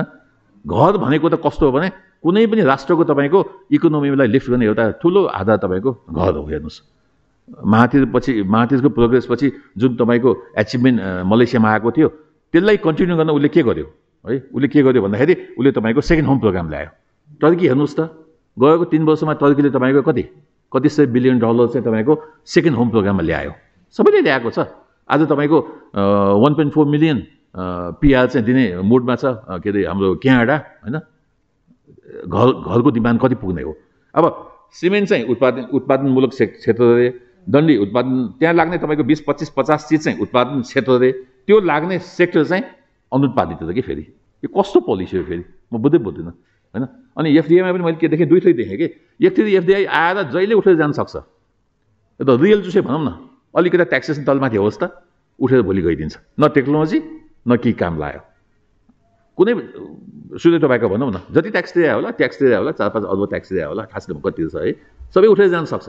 तर देयर आर सर्टेन सेक्टर जुन कहिले उठेर जान सक्दैन। भोटेकोसीले अमेरिकन कम्पनीले बेच्दाखेरि भोटेकोसी नेपालीलाई सस्तो मूल्यमा बेचेर जानु पर्यो। आज तपाईँको त्यो भोटेकोसीले नेपालको अर्थतन्त्रमा तपाईँको गरेको छ। र आजको दिनमा 750 मेगावाटले तपाईँको अहिलेको वर्तमान जिडिपीमा 1% ग्रोथ आउँछ भन्दा जलसो सेक्टरमा चाहिँ राम्रो पक्ष के छ भने करिब यो 5वटा प्रोजेक्टहरू 8 बिलियन डलरको अगाडि बढ्ने एकदम अवस्थामा छन्। अहिले फेरि कर्णाली फोर्टको कुरा आएको छ, 51% चाहिँ एनएचबिसीले लिने भनेर होइन। त्यस्तै पञ्चेश्वरको कुरा अहिले आएको अवस्था छ। अहिले प्रधानमन्त्रीको भिजिटमा चाहिँ पञ्चेश्वर निकै अगाडि बढ्ला जस्तो छ। त्यसैले मलाई के लाग्छ भने राष्ट्रले अब एउटा सानो सेक्टर राष्ट्र ब्याङ्कलाई दोष दिएर मात्रै हुँदैन है। सम्पूर्ण इभन निजी क्षेत्रले के गर्न सक्यो त, एफएनसिसीले के गर्न सक्यो, सिएनआईले के गर्न सक्यो, खै त के गर्न सक्यो त। खालि आफ्नो स्वार्थ ट्याक्स घटाउनुभन्दा बढी केही गर्न सकेन नि। गएर भन्नु पऱ्यो नि, यसरी रोजगारी सृजना हुन्छ, यसरी उत्पादन क्षमता बढ्छ, यसरी टेक्नोलोजी आउँछ, यसरी लिक्विडिटी क्रन्च जान्छ। त म त देख्छु लिक्विडिटी क्रन्च त जाँदैन। अब त हामी त कस्तो आत्तिसक्यो भने पैसा आयो भने कता चाहिँ ब्याङ्कमा मुद्दतीमा राखौँ, वो काम नगरौँ बा पुग्यो। कति बेला चाहिँ ब्याङ्कले चाहिँ पैसा माग्ने हो, 5 करोड माग्ने हो, 10 करोड माग्ने हो, त्यो चाहिँ बचाएर बसौँ भन्ने अवस्था आइसक्यो भने म जस्तो के गरौँ होइन भन्ने मान्छेलाई खुल्न दिए पो ट्याक्स आउँछ, खुल्न दिए पो रोजगारी सृजना हुन्छ होइन। भएको चिजलाई बन्द गरौँ अनि म पनि नगद समातेर बसौँ भन्ने मेरो भावनै छ भने फेरि यो देशको हविगत त 1 रुपियाँ 60 पैसा आइसी चाहिँ खोल्ने भन्दा के हुन सक्दैन। श्रीलङ्का आज हेर्नुहोस् त कस्तो हालतमा पुगेको छ। आज पाकिस्तान हेर्नुहोस् त कस्तो हालतमा पुगेको छ। धेरै टाढा छैनौँ हामी, धेरै टाढा छैनौँ। यो स्लो इकोनोमीले अलि टाढा गरिदिएको छ। हामी फास्ट इकोनोमीमा गयौँ भने यो any time within couple of years चाहिँ त्यो problem is coming to Nepal. Thank you. अब निजी क्षेत्रको कुरा गर्नु पर्दाखेरि अहिले भन्नुभयो महासङ्घले हामीले हाम्रो समस्याहरू नभने होइन भने हो। अब सुन्नेले सुन्दैन, गर्नेले गर्दैन भन्ने हामीसँग सदर र बदर गर्ने अधिकार त हामीसँग छैन। मलाई के लाग्छ भने अब राष्ट्र बैंक राष्ट्रकै बैंक भइदिनु पर्यो जस्तो लाग्छ। होइन, बैंकहरूको मात्र बैंक भइदिनु भएन। अब अहिले निजी क्षेत्र अब सडकमा आयो, अब कोठामा बसेर उसले उसलाई गाली गर्ने, उसले उसलाई गाली गरेर चाहिँ यो समस्या अब सल्भ हुँदैन। मलाई लागेको कुरो व्यवसायी अनि राष्ट्र बैंक सबै बसौँ, आफ्नो आफ्नो समस्या राखौँ र यसलाई जति सक्यो छिटो निराकरण गरौँ जस्तो लाग्छ। अहिले अर्धवार्षिक समीक्षा आउँदाखेरि हामीले केही राम्रै कुरा आउँछ जस्तो हामीले लागेको थियो। तर सबभन्दा ठुलो अब समस्या सबैलाई थाहा छ। अहिले जति पनि राष्ट्रपतिले बोल्दादेखि लिएर मन्त्रीले बोल्दादेखि या गभर्नरज्यूले बोल्दा पनि हामीले बोल्दाखेरि पनि सबैजना एउटै कुरा भन्छ, डिप्रेसनले देश चल्दैन। तर डिप्रेसनैमा हामी भर परेका छौँ। किन त? उत्पादन बढाउनु पर्छ। नेपालमा 60% नेपाली नै सामान लागू गरेर बन्ने सामान के हुन् त राज्यले भनिदियोस् न त हामीलाई। अहिले सुविधा के गरेका छ? राष्ट्र 100% नेपाली नै र मेटेरियल लागेको सामानमा यो अलिकति सुविधा दिने भन्छन्, त्यो पनि कन्डिसन गरेर। तर त्यो के सामान हो त? अब दूर दराजमा रिमोट एरियामा उद्योग राखेपछि 500 जना मान्छे राखोस् अनि हामी कर लिँदैन भन्छ। नहुने कुरा गरेर हुँदैन। राज्यले चाहेको के हो यो कुरा प्रष्ट गरिदिनु पर्यो र त्यो पोलिसी परिवर्तन हुँदैन भनिदियो भनेदेखि मात्रै निजी क्षेत्र अब लगानी गर्न सक्छ जस्तो लाग्छ। अहिले कुन समयमा के परिवर्तन हुन्छ भन्ने कुरोको कहीँ ग्यारेन्टी नै छैन। अहिले हेर्नुहोस्, आयातलाई कम गर्ने हो। अब हामी WTO मा जानुभन्दा अगाडि आयात चाहिँ नि हाम्रो डबल माने इम्पोर्ट र एक्सपोर्ट 50-50 जस्तै थियो। अब आएर 10% हुन आयो भनेपछि त यो किन भयो त? यो त नहुनु पर्ने हो। हामीले राम्रो काम गरे भएदेखि। अहिले सबभन्दा ठुलो यो विगतमा तरलता अभाव, तरलता समस्या। अब तरलता समस्या छ भनेर यदि ब्याज दर बढाएको हो भनेदेखि, ब्याज दर बढाएर तरलता आएन भनेदेखि त त्यो ब्याज दर बढाएको त गलत भयो नि त। भनेको तरलता त आएन बजारमा।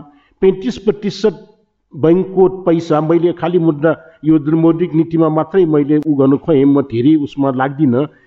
अब 35% बैंकको पैसा संस्थागत हो। गभर्नरजीले भन्नुभयो 4 करोड खाता छ, 3 करोड जनता छन्, 4 करोड खाता, 4.5 करोड खाता भनेको खाता होइन। उहाँले अब अर्को पनि साथीले 18 लाख ऋणी छ, 4 करोड 18 लाख ऋणीको कतिवटा खाता छ हेर्ने हो भने त्यो पनि 5-6 करोडै पुग्छ होला। किन प्रत्येक टर्म लोन लोनहरू त्यो हामीले खाता खोज्या होइन। अब 35% डिपोजिट यो संस्थागत डिपोजिट छ। अस्ति न एनटिसीको आम्दानी उसको रियल काम गरेर आएको आम्दानी चाहिँ घट्या छ रे। हेर्नुहोस् है, आश्चर्य लाग्ने कुरो। बैंकको ब्याजको आम्दानी बढेको कारणले एनटिसीको यो सालको आम्दानी बढ्या छ भनेपछि त्यो ब्याजको मार कसलाई परेको छ त भन्दा उद्योगी व्यवसायलाई। अनि हामी उद्योगी व्यवसायलाई उत्पादन गर भनेर अड्टी दिन्छ हाम्रो राजनीतिक नेताहरूले। उत्पादनमा लागत गरेन, आयात गरिस् भनेर अड्टी दिन्छ सबैले। आयात गर्ने कसरी? तपाईहरु सबैले लागत मूल्य हाम्रो कसरी घटाउन सक्छ, हामीलाई प्रतिस्पर्धी कसरी बनाउने भनेर भनिदिनुस् न। अहिले सबभन्दा ठुलो कुरो के छ त भन्दाखेरि बैंकहरूले आफ्नो फाइदा बढाउनु परे पनि, आफ्नो लागत बढे पनि राष्ट्र बैंकले गरेर होस्, त्यो लागतलाई आजको आजै उद्योगी व्यवसाय ऋणीमा सार्न सक्ने ट्रान्सफरेबल इमिडिएटली हुन्छ। अझ अस्तिको उसमा उहाँहरूले दिने ब्याज 1% घटाउनु भयो, लिने ब्याज अर्को 2-3 दिनमा बढाउनु भएको छ। हेर्नुहोस् है, त्यो ट्रान्सफर जुन वस्तु र सेवामा ऋणीलाई ट्रान्सफर गरेपछि हामी ऋणीहरूले चाहिँ नि त्यो बढेको लागतलाई हाम्रो वस्तु र सेवामा ट्रान्सफर गर्न हामी सक्दैनौँ। किनभने बाहिरबाट आएको वस्तुसँग हाम्रो प्रतिस्पर्धी हुनुपर्छ र त्यो हाम्रो उत्पादनले या हाम्रो व्यवसायले अझ व्यापारले पनि तपाईँको इलिगल आएको सामानसँग व्यापारले प्रतिश्रुति गर्नुपर्ने अवस्था, उत्पादनले वस्तुसँग आयातसँग प्रतिश्रुति गर्नुपर्ने क्षमता हाम्रो विकास भएन भनेदेखि त व्यवसायमा लगानी गर्ने उत्साह कहाँबाट हुन्छ? अघि भन्नुभयो जस्तै यो जुन अब विद्वान अर्थशास्त्री साथीहरूले गरेको कुरोले निस्किने रिजल्ट राम्रै निस्किनु पर्ने हो। निस्किएन भने त त्यो गरेको सिद्धान्त त गलत भयो। त्यो गलत गरेपछि त त्यो अर्थशास्त्रीलाई त केही पनि दण्ड हुँदैन, उहाँले जरिवाना पनि हुँदैन, तलब पनि पाउँछ, अझ उहाँले त्यो कन्सल्टेन्सी पैसा लिएको पनि होला। तर त्यसको रिफ्लेक्ट त हामी व्यवसायहरूले भोगिरहेछौँ। आज हिजोको दिनमा तपाईँहरू मलाई भन्नुहोस्, अब पुनर्कर्जा हामीले भने हो माग्या हो, त्यति बेला पुनर्कर्जा दिएकै गल्ती गरेँ भन्नुहुन्छ। त्यति बेला पुनर्कर्जा नदिएको भएदेखि व्यवसाय भन्नुहोस्, व्यवसायको 3 महिना टोटल्ली बन्द भएको थियो कारोबार। त्यति बेला हामीले रिक्वेस्ट गरे हो, राज्यले राष्ट्र बैङ्कले चाहिँ त्यसलाई अनुमोदन गर्यो, पुनर्कर्जा दिया हो। त्यो पुनर्कर्जा लिएर तिमीहरूले अन्त इन्भेस्ट गर्यो, अन्त इन्भेस्टमेन्ट जसले गरेछ उसलाई समात्नुहोस् न। त्यो कति इन्भेस्टमेन्ट गरेछ राष्ट्र बैङ्कसँग भएको तथ्याङ्क नै गलत छ म भन्छु। किनभने त्यो तथ्याङ्क तपाईँले जति भन्नुहोस्, सबैले जुन तथ्याङ्क गरेछ नेपालको कन्जम्सन कति छ भन्ने कुराको तथ्याङ्क गलत छ। त्यसमाथि पनि हामीले के गर्छौँ त भन्दाखेरि विदेशीलाई चाहिने सामान पनि हामीले हाम्रो डलर खर्च गरेर मगाइदिने गरेका छौँ। यसको कन्ट्रोल खोइ त? अब हामी कहाँ भएको सामान पनि आयात रोक्नुहोस् न। जुन सामान नेपालमा जान जरुरी छैन रिजर्भ गर्छ नि त। जुनसुकै आलु अहिले के भन्छ स्याउ आयात भएको छ भनेर अघि पत्रिकामा हिजो देखाएको थिएँ, नम्बर 10 मा पुगेछ। किन आयात गर्ने दिने त? स्याउ फलफुल किन आयात गर्न दिने? नखाएर केही हुँदैन। हेर्नुहोस्, भनेपछि नेपालको स्याउ बाहिर गएछ, बाहिर गएको तथ्याङ्क छैन। मैले यसले प्राथमिक वस्तुहरू नेपालबाट बाहिर जाँदाखेरि त्यसको डलर आम्दानी भयो भएन, रेकर्ड छ छैन भन्ने कुरा क्लियर छैन नेपालमा। म अघि भन्दै थिएँ, अहिले जुन त्यो पुनर्कर्जा हामीले नपाएको भएदेखि त्यति बेला व्यवसाय 3 महिना बन्द हुँदाखेरि करिब भन्नुहोस् 33% व्यवसाय बन्द भयो। त्यो पैसा लिएर हामी धेरैले के गर्यौँ त भन्दा तलब दिनुपर्ने थियो तलब दियौँ, बैङ्कको ब्याज तिर्नुपर्ने थियो ब्याज तिर्यौँ, अनि व्यवस्थापनको लागि नै खर्च गरे हो। त्यो जसले गलत गरेका छैन उनीहरूलाई त पुनर्कर्जा तिर्नको लागि हामीलाई समय त चाहियो नि। ल 1 वर्षभित्र 20% फाइदा हुन्छ र भनेको कहाँबाट पैसा ल्याउने त?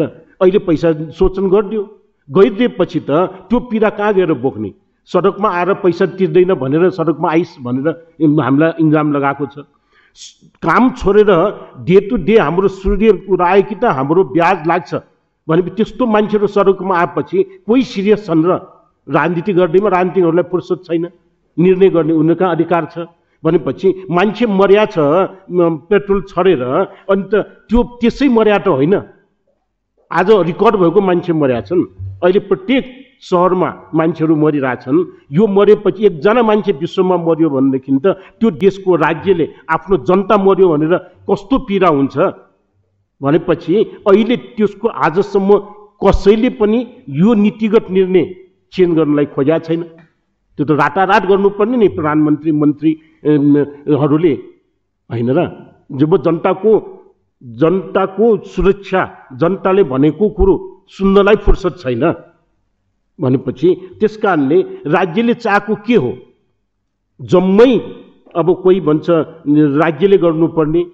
अब तपाईँले अघि भन्नुभयो सौरभजीले जुन छ यो डिप्रेसन बाहेक पनि अरू पनि क्षेत्रहरू थियो। पर्यटन पछिको सर्भिस सेक्टर भनेको हाम्रो शिक्षा स्वास्थ्य क्षेत्र राम्रो गर्न सक्थ्यो। गोविन्द केसी मर्ला भनेर यहाँ पुलिस नै चेन्ज हुन्छ? हेर्नुहोस्, 100 जना मान्छे 150 जना मान्छेलाई पढाएर आएको 100 जना गर्यो, किन गर्यो कसैलाई भन्नै पर्दैन। गोविन्द केसीले विरोध गरेको छ। अहिले चाहिँ तपाईँको 2000 चाहिँ नि नर्स बिराइट पठाउने, अनि नेपालमा चाहिँ नि नर्सहरू चाहिँ नि पढाउने स्कुलहरू बन्द गरेर पठाउने। के भन्ने आयो? राज्यले चाहेको के हो? राष्ट्र बैङ्कले भन्न खोजेको के हो? हेर्नुहोस् है, अहिले हाम्रो सबभन्दा ठुलो समस्या भनेको तपाईँ आयात कम गर्ने भन्नुहुन्छ, त्यो के भन्छ मार्जिन लगाएर आयात कम त हुँदैन। अहिले जनताहरूलाई महँगो भएको छ सामान, हामीले सामान बनाउन सकेका छैन भनेपछि समस्या आइडेन्टिफाई पनि छ, राष्ट्र बैङ्कलाई समस्या पनि थाहा छ। अनधिकृत व्यापार यति बढ्या छ, व्यापारीहरू गएर भङ्सारमा गएर कराउन गएको छ, कसैलाई चिन्ता छैन। त्यो पैसा कहाँ कहाँसम्म पुर्याउनु पर्छ, के गर्ने? मैले त अस्ति पनि भनेको थिएँ, अब कोही कतै नियुक्ति हुनको लागि कहीँ कतै भेटी चराएर नियुक्ति हुनुपर्छ भने त त्यो व्यक्ति भोलिदेखि के काम गर्छ त? यो कुरो त्यसै आएको त होइन। भनेपछि यी कुराहरू भइरहेको कारणले हामी कहाँ नेपाली जनतालाई आवश्यक वस्तु के हो, त्यसको कन्जम्सन कति चाहिन्छ भन्ने कुरा राज्यले भनिराख्नु पर्यो। अब अहिले ब्याज कन्ट्रोल गर्नु हुँदैन भनेर राष्ट्र बैङ्क भन्छ। हेर्नुहोस् है, हामीले बैङ्क पनि बस्नु पर्यो, व्यवसाय पनि बस्नु पर्यो र डिपोजिटर पनि बस्नु पर्यो।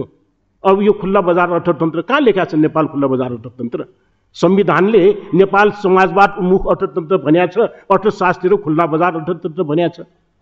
हेर्नुहोस् है, हामीलाई त मैले भने म्याक्सिमम लिमिट नेपालमा व्यवसाय गर्दाखेरि कति ब्याज भयो भने चलाउन सक्छ तपाईँहरू हिसाब गर्नुहोस्। त्योभन्दा बढ्ता लिन पाइँदैन नभनिकन हामीले काम गर्न सक्दैन। अहिले लेबरले 25,000 पाउँछ भनेको छ, 25,000 दिनलाई प्रब्लम छैन। त्यति कस्ट जोडेर उत्पादन हुने वस्तु हामीले बजारमा प्रतिश्रुतिपूर्वक बेच्न सक्ने इन्भाइरोमेन्ट बनाइदिनु पर्यो। बैङ्कले जसरी आफ्नो ऋणीलाई यो चाहिँ नि आफ्नो लागत ट्रान्सफर गर्न सक्छ, त्यो ट्रान्सफर गरेको पैसालाई अहिले चाहिँ तपाईँको हामीले पनि हाम्रो लागतमा ट्रान्सफर गर्न सक्ने अवस्था सिर्जना होस् न। अहिले त्यो अवस्था त छैन, अन्त उद्योग बन्द गर्नु पर्यो। अब अहिले हिजोसम्म बैङ्कहरूले आफ्नो लागतमा 0.5% जोडेर प्रिमियम जोडेर लोन दिइरहेको, आज त्यो 5% गर्दाखेरि राष्ट्र बैङ्क नियमन निकाय चुप्लाएर बस्नुहुन्छ? नभन्नुहोस् न, यो त खुल्ला बजार अर्थतन्त्रले जे गरे पनि हुन्छ। तर हामीले बजारमा पैसा लिँदाखेरि तपाईँको अनि कानुन जुन बनिएको छ 10% भन्दा बढ्ता 20% भन्दा बढ्ता प्रफिट लिन हुँदैन भन्ने कुरो कहाँ लाग्दैन त बैङ्कहरूलाई? मैले बैङ्कहरूले कमाउनु हुँदैन भने होइन, बैङ्कहरूले कमाउनु पर्छ, व्यवसायले पनि कमाउनु पर्छ र हामीले पनि काम गरेर खानुपर्छ।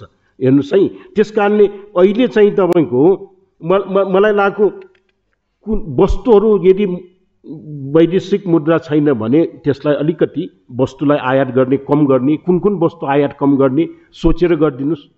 अहिले ओडीको समस्या हेर्नुहोस् है, ओडी हामीले जुन पाएको छ त्यहाँ कस्तो कुरा गरेको छ भनेदेखि त्यहाँबाट चाहिँ तपाईँको हाम्रो दिनदिन आउने पैसा त्यहाँ राख्नै नपाइने रे, क्यास जम्मा गर्न नपाइने। अब ब्याज परेको पैसा करेन्टमा राख्नुपर्ने बैङ्कलाई, त्यहाँ ओडीमा राखेको भएदेखि त हाम्रो ब्याज त कम हुन्थ्यो नि त तिर्नुपर्ने। हाम्रो लागत बढेकोमा कसैलाई चिन्ता छैन। अनि त त्यो चिन्ता यदि राज्यले लिएन भनेदेखि त कसरी उत्पादन हुन्छ भनेको। अनि आयात बढेकोमा चिन्ता गर्न खोज्छ। हेर्नुहोस् है, अब मार्जिन 100% अहिले हटायो। हामीले अब अनलाइन पेमेन्ट गर्छ भङ्सारमा सामान पठायो भनेदेखि विभिन्न लिइसकेपछि 10% मार्जिन लिइरहेको छ, ब्याज दिँदैन। ब्याज नदिकन पैसा बैङ्कले राख्न मिल्छ भनेको कुन कानुनले मिल्छ? बिना ब्याज राष्ट्र बैङ्कले पनि तपाईँहरू नियमन निकायले तपाईँको ब्याज नदिकन यो पैसा राख भन्न मिल्छ? हामीले पैसा त्यहाँ राखेपछि त बैङ्कले ब्याज तिर्नु पर्यो नि, किन तिर्नु परेन? हाम्रो ब्याज तिरेको पैसा हो। एकजनाको नागरिकको, हामी कमाएर खाने नागरिकको ब्याज तिरेको पैसा, ब्याज आउने पैसा सित्तैमा राख भनेर नियमन निकायले भन्नु भनेको त्यो जति गैर जिम्मेवारी र अन्यायपूर्ण काम के हुन सक्छ? त्यो मानेर हामी बसिरहेछौँ भनेपछि हामी सडकमा आयो भनेर हामीलाई नै विरोध गर्छ। हेर्नुहोस् है, त्यस कारणले त्यसले के गर्छ त लागत बढाउँछ। अब राष्ट्र बैङ्कको भनाइ कि त्यो लागत बढाएपछि आयात कम हुन्छ। आयात कम भयो त हुँदैन, यहाँ डिमान्ड त छ। अहिले ब्ल्याकलिस्ट गर्ने भन्ने कुरो विलफुल डिफल्टरलाई मात्र ब्ल्याकलिस्ट गर्ने हो। मसँग पैसा छ तै पनि मैले तिरेन, त्यो होइन र ब्ल्याकलिस्ट भने। तर अहिले नेपालमा त के छ भने मसँग पैसा छैन, मैले तिर्न सकेन भनेदेखि पनि ब्ल्याकलिस्ट भइरहेछ। बैङ्कले अहिले सिमेन्टको कुरा अघि गर्नुभयो, सिमेन्टको नेपालमा 1.5 lakh metric टनको demand, 2 lakh metric टनमा बैङ्कले लगानी गर्ने। अनि अहिले पैसा उठेन भनेदेखि चाहिँ त्यो लस बैङ्कले पनि सहनुपर्छ कि पर्दैन? गलत ठाउँमा यदि बैङ्कले लगानी गर्छ भने त्यो लगानी जनताको पैसा छ भनेर मात्र त्यो व्यापारीलाई कन्ट्रोल गरेर त भएन। त्यहाँ यदि बैङ्कको गलत छ भनेदेखि बैङ्कलाई पनि हुनुपर्छ। राष्ट्र बैङ्कको प्रकाश सर हुनुहुन्छ। म के भन्न चाहन्छु भने मैले पहिले पनि भनेको थिएँ, तपाईँले गर्नुभएको छ जस्तो सर्भिस चार्ज घटाउनु भएको छ। अहिले सर्भिस चार्ज भन्ने किन भन्ने कुरा आएको छ। हामीले 15% लिनुलाई भनेका छौँ। अब अहिले भनेको तमसुकमा लिने ऋणीको पनि अधिकारको कुरो लेखिदिनु पर्यो, उनीहरूको कर्तव्यको कुरा पनि लेख्नु पर्यो। यहाँ कुराहरू उठेको छ। हाम्रो मौद्रिक नीतिको अर्धवार्षिक समीक्षा बाहिर आएकै पनि छ। हामीले समष्टिगत अर्थतन्त्रको 4वटा क्षेत्रहरू, वास्तविक रियल सेक्टर, अनि यो बाह्य क्षेत्र र सरकारी क्षेत्र र मौद्रिक ब्याङ्किङ, चारै क्षेत्रलाई मध्यनजर राखेर नै हामीले केही व्यवस्था गरेका छौँ। त्यो व्यवस्थालाई दोहोऱ्याइरहनु नपर्ला। हामीले के कार्यदिशालाई यथावत राख्दै ओभरनाइट लिक्विडिटीको ब्याज दर 1.5% घटाएका छौँ भने केही यो 2 करोडसम्मको साना ऋणीहरूलाई हामीले के असारसम्म रिस्ट्रक्चरिङ गर्ने, रिसेड्युलिङ गर्ने समय दिएको स्थिति छ र अर्को ब्याज तिर्न नसक्नेलाई 1 महिनासम्मको रोलिङ ब्याज बढाउन सकिने, तिर्न सक्दा तिर्दा पनि पेनाल नराख्ने व्यवस्था गरेका छौँ। अब अर्थतन्त्रका समस्या धेरै छन्। अघि कमलेश सरले, दिनेश सरले, गायन सरले उठाउनु भयो। यसलाई 2 किसिमले हेर्नुपर्छ जस्तो लाग्छ। एउटा चाहिँ अल्पकालीन, एउटा दीर्घकालीन।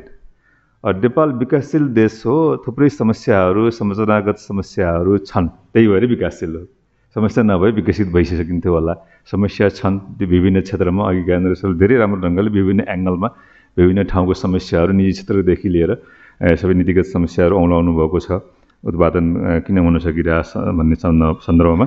त्यसकारणले हामीले पनि संरचनागत समस्याहरू समाधान गर्न अलि विशेष ध्यान दिनुपर्छ। सबै सरोकारवालाहरू बस्नुपर्छ र यसका समस्याहरू सल्टाउँदै जानुपर्छ भन्ने हो।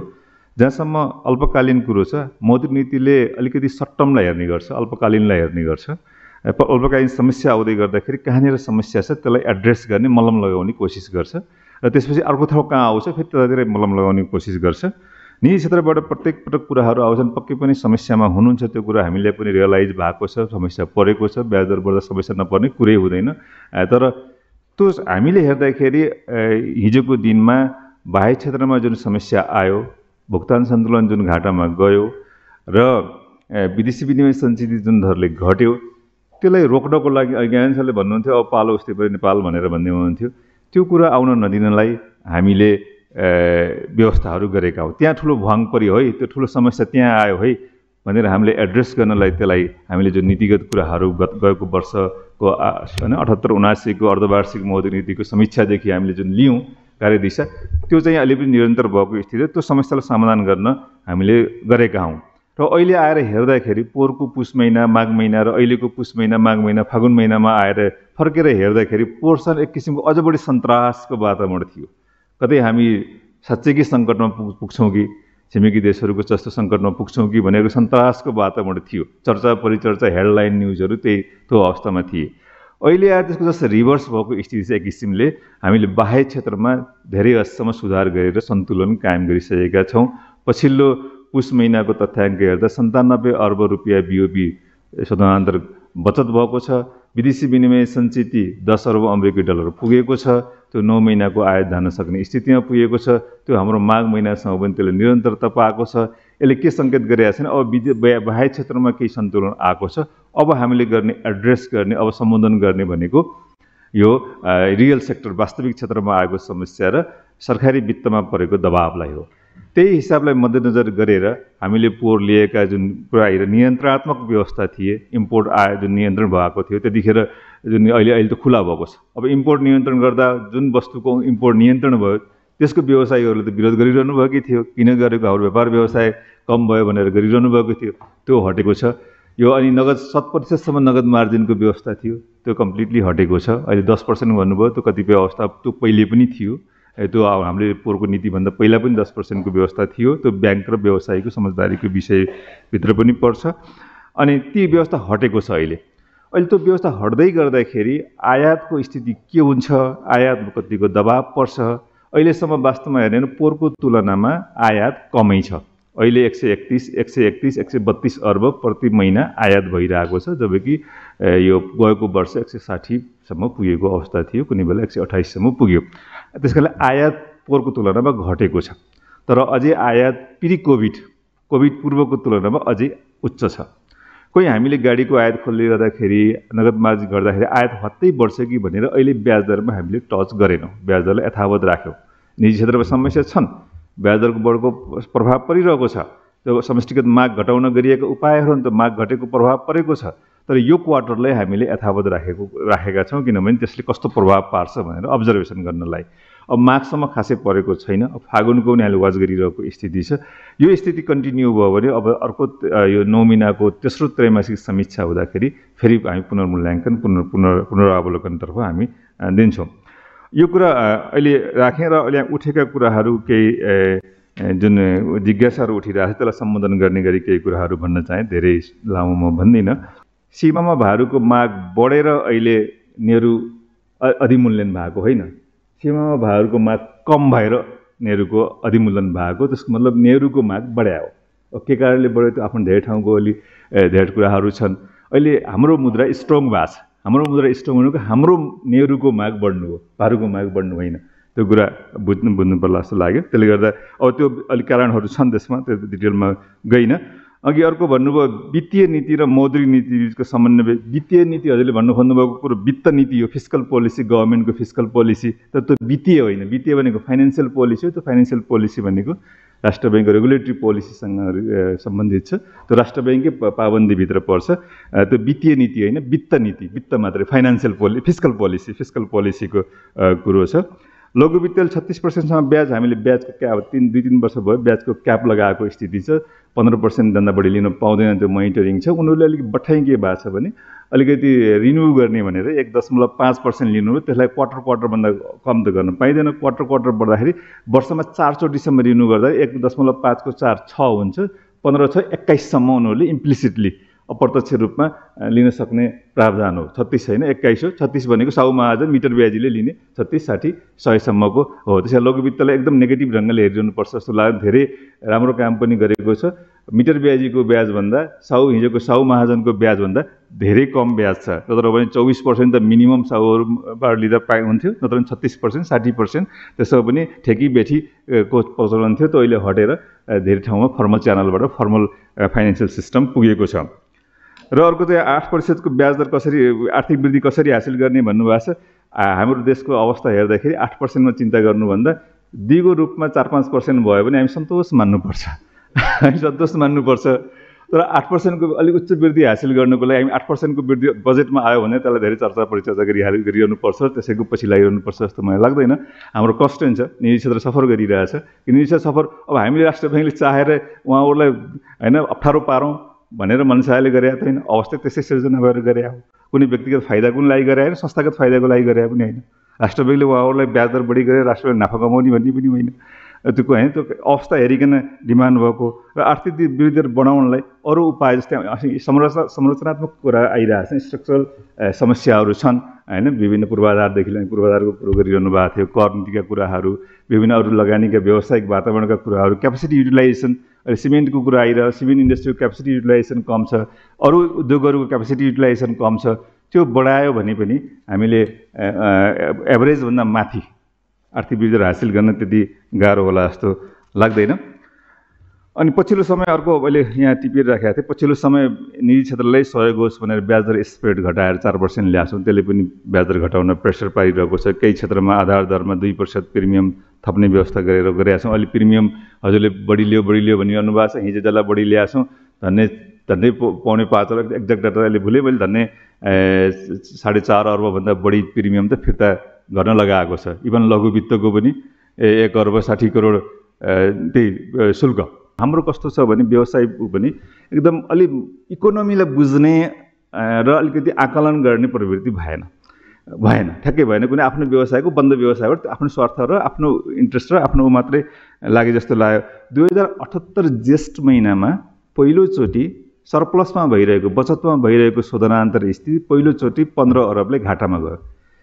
त्यो इन्डिकेटर जसले हेर्छ, जसले बुझ्छ, त्यसले के सङ्केत गरिसकेको थियो भने अब हेर है, शोधना बाह्य क्षेत्रमा दबाब परिसक्यो, यसलाई करेक्सन गर्न ब्याज दर बढ्नुपर्ने स्थिति, कर्जा प्रवाह कम हुने, किन लिक्विडिटी त बाहिर जान थाल्यो नि, लिक्विडिटी कम हुने स्थिति आइसक्यो है, हामी अब होसियार हुनुपर्छ है भनेर त्यतिखेर लाग्नुपर्नेमा हामीले 78-79 को मौद्रिक नीति ल्याउन पनि 1 महिना ढिला भयो, विभिन्न किसिमका दबावहरू, सङ्केत आइसकेका थियो, ज्वरो आइसकेका थियो, उपचार गर्न ट्रिटमेन्ट गर्न दिइएन।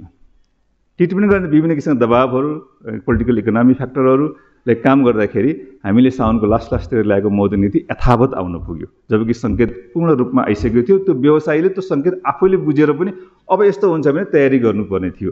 तर भइदियो के, भदौमा आएर सबभन्दा बढी कर्जा प्रवाह भयो त्यही 78 सालको, अनि मङ्सिरमा आएर सबभन्दा बढी आयात भयो।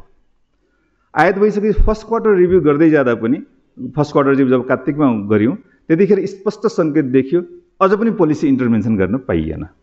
अनि एकैचोटि मध्यावधिमा आएर 2%, अघि भन्दै 2% 81 पक्कै पनि ठुलो वृद्धि हो, 81 गर्नु हुँदैन थियो, बाहिरतिर 0.5, 0.25, 0.75 गर्छ। हाम्रो चाहना पनि त्यही थियो, हाम्रो चाहना पनि फर्स्ट क्वार्टर अझ सुरुमै मौद्रिक नीति ल्याउँदा गरेको भए 0.5 ले पुग्थ्यो होला, अर्को क्वार्टरसम्म ल्याउनु पाएको भए 0.75 ओन्ली पुग्थ्यो होला। 6 महिनासम्म डेढलग भयो, प्रत्येक महिना 0.5 ले बढाउँदै लगेको भए 6 महिनामा कति हुन्थ्यो, 3% त पुग्थ्यो नि। अब पुसमा फागुनमा आएर बल्ल फागुनमा मौद्रिक नीतिको समीक्षा गर्दा अब स्थिति त डाउनडल भइसकेको थियो, 6.5 महिनामा झरिसक्यो, ऱ्यापिडली खसिरहेको थियो, भन्ने हो ओह्रालो लागिसकेको थियो। त्यसलाई ब्रेक नलागेको भए त त्यो त खस्नेवाला थियो, तल पोखरी छ, पोखरी छ। अनि ब्रेक लाउनलाई त्यो पनि बढी झगडा गरेर कन्भिन्स गरेर होइन 2% को वृद्धि भयो। हामीलाई पनि त्यो मन थिएन, सुरुमै बढाउन पाएको भए त्यो फिल हुन्थेन। र त्यसपछि अलि ब्रेक लाग्यो, जुन खस्किने दर थियो, खस्किने दरमा कम आयो। कम भइसकेपछि तर अहिले सुधार भएन। सुधार नभएपछि यो आर्थिक वर्षको मौद्रिक नीति बन्दै गर्दाखेरि फेरि त्यसपछि चैतको आयो त्रैमासिक समीक्षा, थर्ड क्वार्टर त्रैमासिक समीक्षा आयो। त्यतिखेरसम्म धेरै घट्न त कम भयो, सुधार भइसकेको थिएन। हामीले फेरि थोरै डोज दिन खोज्यौँ, थोरै सिटामोलको डोज अलिकति बढाउन खोज्यौँ, त्यतिखेर पनि पास भएन। फेरि 6 महिना डेढलग भयो, फेरि 6 महिना डेढलग भएपछि साउनमा आएर बढाउँदाखेरि त साउनसम्म सुधार भएन, स्थिति 255 अर्बको घाटा भयो। जब 255 घाटा भयो, साउनमा बल्ल बल्ल कन्भिन्स भइसकेपछि एकै डोजमा 1.5 हाई डोज दियो, डिले भइसक्यो, हाई डोज दिनुपर्ने स्थिति आयो, 1.5 आयो। 1.5%ले ब्याङ्क दर नीतिगत दरहरू बढे। त्यसपछि सुधार हुँदै गयो। अहिले हामी असोजदेखि हेऱ्यौँ भने बिओबी सरप्लसमा भएको छ, हाम्रो पोलिसीले काम गरेको छ, सरप्लसमा भएको छ। र अहिले हामीले फेरि बढाउने भए त अस्तिको फर्स्ट क्वार्टरमा बढाउँथ्यौँ, हामीलाई मन लागेर मात्रै बढाउने इच्छा भएर निजी क्षेत्रलाई होइन दुःख दिने मन मात्रै भएको भए त हामीले फर्स्ट क्वार्टरमा फेरि अझै थप बढाउँथ्यौँ होला, यो अर्ध वार्षिकमा थप बढाउँथ्यौँ होला। हामीले होल्ड गरेर राखेका छौँ नि, रोकेर राखेका छौँ। अब घटाउने हो, सुधार हुँदै गयो भने हामीले अस्ति चाहिँ ओभरनाइट फेसिलिटी चाहिँ जुन 8.5 थियो हामीले होइन 7%मा दिएको स्थिति छ। अहिले ब्याङ्क रेटहरू घटेको स्थिति छ, अस्ति 4%सम्म झऱ्यो, फेरि अहिले 6-7%मा आएको छ। लिक्विडिटी गएको वर्षभन्दा धेरै सुधार भएको छ। धन्य 2.5 खर्बको तरलता हिजो ब्याङ्कहरूले राष्ट्र ब्याङ्कबाट बरो गरेर रिफाइनान्स सहित हेर्दाखेरि, रिफाइनान्स र एसएलएफ गर्दाखेरि 2.5 खर्ब रुपियाँ नेपाल राष्ट्र ब्याङ्कबाट सपोर्टी ल्याएको थिए, त्यो अहिले तिरेका छन्। अब उनको अब जम्मा हुने तरलताले निजी क्षेत्रलाई कर्जा प्रवाह गर्ने नै हो। उनीहरूले तरलता त राखेर बस्ने कुरो आउँदैन, राष्ट्र ब्याङ्कले पनि लिइदिने कुरो हुँदैन। हाम्रो इन्ट्रेस्ट रेट कोरिडोर अनुसार तल्लो 5.5%भन्दा तल जान दिँदैन, न त मोपअप गर्नुपर्ने हुन्छ। त्योभन्दा माथि तरलता भयो भने उनीहरूले दिनुपर्ने हुन्छ। अहिले अब ब्याङ्क दरको कुरो जुन छ घटाइएन भनेर भन्नुभयो, हामी अब बिस्तारै त्यता ध्यान दिइरहेका छौँ। तर अहिले पनि तरलता सुधार हुने हो भने ब्याङ्क दरले ब्याज दर अलिकति घटाउनलाई समस्या पार्दैन। जब तरलता ब्याङ्कसँग हुन्छ, जस्तै अहिले पनि यो माघ महिनाबाट ब्याङ्क दर इफेक्टिभ भएको छैन। ब्याङ्क दर त्यतिखेर इफेक्टिभ हुन्छ जब ब्याङ्कहरूले सेन्ट्रल ब्याङ्कबाट सपोर्टी लिन्छन्, एसएलएफ लिन्छन्। स्थायी तरलता लिँदाखेरि त ब्याङ्क दरमा लिने हो, त्यतिखेर उनीहरूलाई लागत पर्ने भयो। माघ महिनामा 3-4 हप्ता शून्य भयो। अहिले माघको लास्ट हप्तामा मात्रै फेरि अलिकति सपोर्टी ल्याएछन्। उनीहरूले सपोर्टी सेन्ट्रल ब्याङ्कबाट सपोर्टी नलिने हो भने त ब्याङ्क दर इफेक्टिभ हुँदैन। त्यस कारणले तरलता भएको बेलामा ब्याङ्क दर इफेक्टिभ हुँदैन, तरलता नभएको बेलामा ब्याङ्क दरले काम गर्छ। अहिले पनि तरलतामा सुधार हुने हो भने ब्याङ्क दरले रोक्दैन ब्याज दर घटाउनलाई। त्यो कुरा हजुरहरूले बुझ्नुपर्छ जस्तो लाग्छ। त्यसपछि अरू कुराहरू, अब यो कालो सूचीको कुरा अब अलिकति बढेको स्थिति छ। कतिपय हिजो कस्तो भयो भने क्रेडिटमा एक्सेस बढ्दाखेरि, क्रेडिटमा राम्रो एक्सेस बढ्यो। हजुरले अघि 18 लाख ऋणी होइन, वास्तवमा 18 लाख ब्याङ्क एकाउन्ट हुन्, ऋणी त कम छन्। ऋणी त कम छन्, 18 लाख ब्याङ्क एकाउन्ट हुन्, ऋणी कम छन्। अहिले त्यही पनि एक्सेस बढ्यो। गएको 2-3 हामीले हेऱ्यौँ भने 2-3 वर्षमा 14-15 लाख ऋणीबाट ऋणको एकाउन्ट लोन एकाउन्टबाट 18-18.5 लाख पुगेको छ। राम्रो अलिकति सुधार भएको छ, तर अझै कर्जाको पहुँच प्राप्त भएको छैन। तर जति कर्जाको पहुँच पुग्यो, कर्जा पहुँच पुग्ने व्यक्तिले कर्जाको प्रयोगको सन्दर्भमा फेरि के भयो, हामीले अघि भने जस्तै उत्पादन भनेर उत्पादनतिर ध्यान दिएन। अहिले हजुरले भन्नुभयो, धेरैले निजी क्षेत्रले भन्ने गर्छ ब्याज दर बढी भएर हामीले उत्पादनमा लाग्न सकेनौँ। एउटा अर्थमा ठिक होला, उत्पादनको लागतहरू धेरै कुराले निर्धारण गर्छ। ब्याज एउटा अङ्ग हो, जग्गाको भाउले निर्धारण गर्छ, घर भाडाले निर्धारण गर्छ, ज्यालाले निर्धारण गर्छ, अरू विभिन्न करहरूले निर्धारण गर्ला, अरू पूर्वाधारले निर्धारण गर्ला। उत्पादनको काम गर्नलाई हामी कहाँ पक्कै पनि हाई कस्ट इकोनोमी छ। त्यसमध्ये ब्याज एउटा सानो अंश हो। ब्याज अहिले कहिलेदेखि बढ्यो, पोहोरको असोज कार्तिकदेखि अलिअलि बढ्दै गएर अहिले पछिल्लो समय अलि बढेको। हामीले हिस्ट्री हेऱ्यौँ भने ब्याज दर त घट्ने बढ्ने गरेको छ, घट्दै घटेका विषयहरू छन्। घर भाडा कहिले घटेको छ, प्राय घटेको छैन। ज्याला होइन, उत्पादन गर्न ज्याला लाग्छ, ज्याला कहिले घटेको छ, त्यो प्राय बढ्दै गएको स्थिति छ। अरू जुन फ्याक्टर अफ प्रोडक्सनका कस्ट छन् त्यो चाहिँ बरु घटेको छैन। ब्याज चाहिँ समय समयमा घट्ने बढ्ने गरेको छ। मैले एउटा डेटाहरू एउटा आर्टिकलमा मैले कलेक्सन गरेका थिएँ। 46 सालमा मुद्दती खाताको ब्याज दर 14% थियो 46 सालमा। त्यतिखेर कर्जाको ब्याज दर 21% थियो।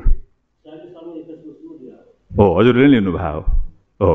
त्यसपछि घट्दै आयो। त्यसपछि हामीले अरू ठाउँमा के भयो भने जब वित्तीय उदारीकरण गरियो, वित्तीय उदारीकरण गरेपछि धेरै देशहरूमा के भयो भने त्यसपछि बढ्या छ।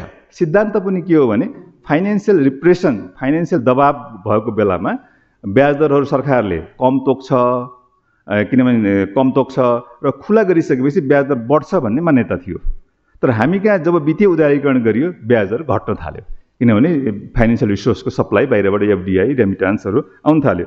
64 सालमा आउँदाखेरि हजुरको कर्जाको न्यूनतम ब्याज दर 6% थियो 64 सालमा, घट्दै गएर 64 सालमा होइन 6% थियो।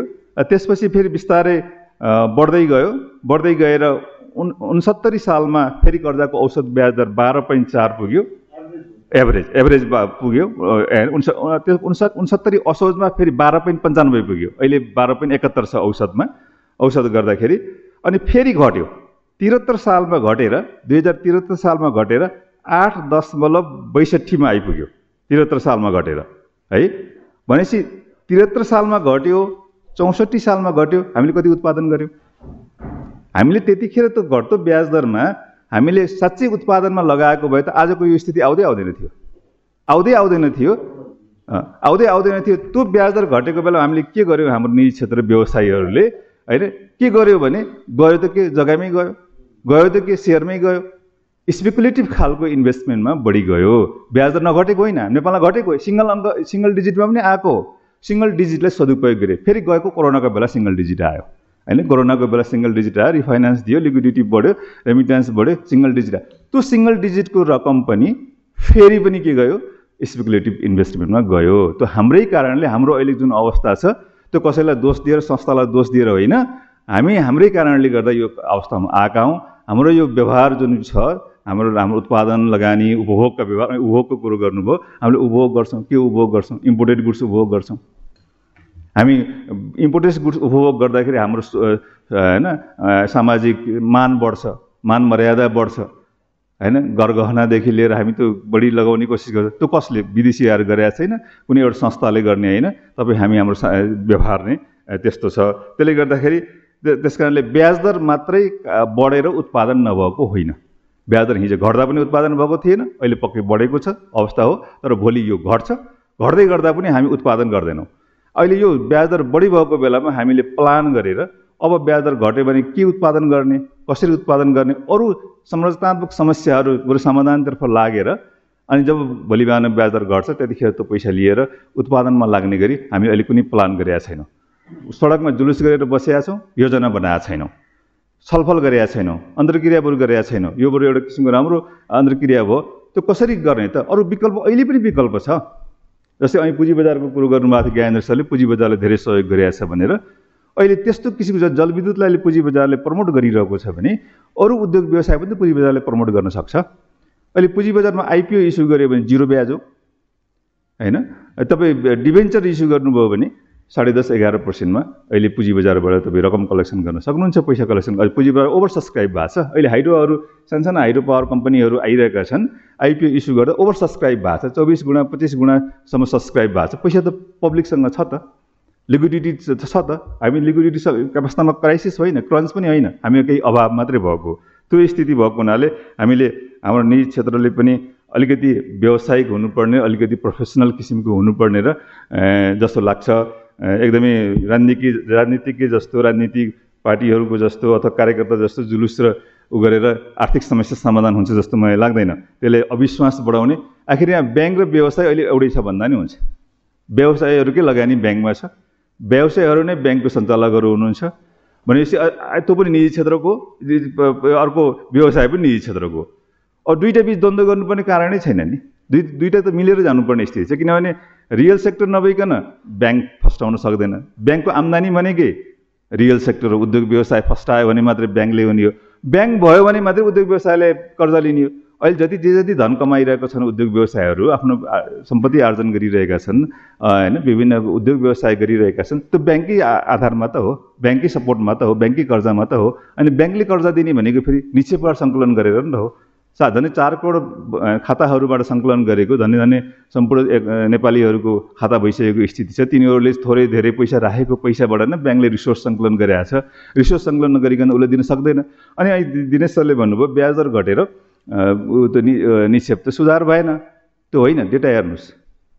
अहिले पछिल्लो समय ब्याज दर बढेपछि निक्षेपको वृद्धि दर धन्य 10.9% को छ, कर्जाको वृद्धि दर 5। माग र आपूर्ति हो, माग र आपूर्ति। त्यो ग्याप हिजो के थियो? कर्जाको वृद्धि दर बढी थियो, निक्षेपको वृद्धि दर कम थियो, त्यो ग्याप भइरहेको थियो। त्यसले लिक्विडिटीको समस्या सिर्जना गर्यो, लिक्विडिटी अभावको समस्या सिर्जना गर्यो। पछिल्लो यो भदौ असोजदेखि कर्जाको ब्याज दर कम, निक्षेपको ब्याज दर बढी। त्यसले के सङ्केत गरिरहेछ? सुधारको सङ्केत गरिरहेछ। सुधारको सङ्केत त्यो भिजिबल इम्प्याक्ट पर्ने गरी, फिल हुने गरी अझै भइसकेको छैन।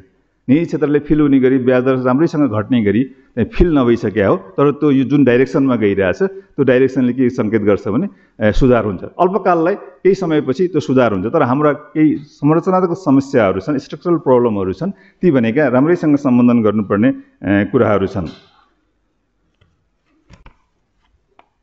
अघि ज्ञानेन्द्र सरले भन्नुभयो हाम्रो विनिमय दरको कुराहरू एक किसिमले राम्रो सङ्केत गरिरहनु भएको पनि हो। हामीले त्यो पोहोर साल नबचाएको भए स्थिति त्यही हुन्थ्यो।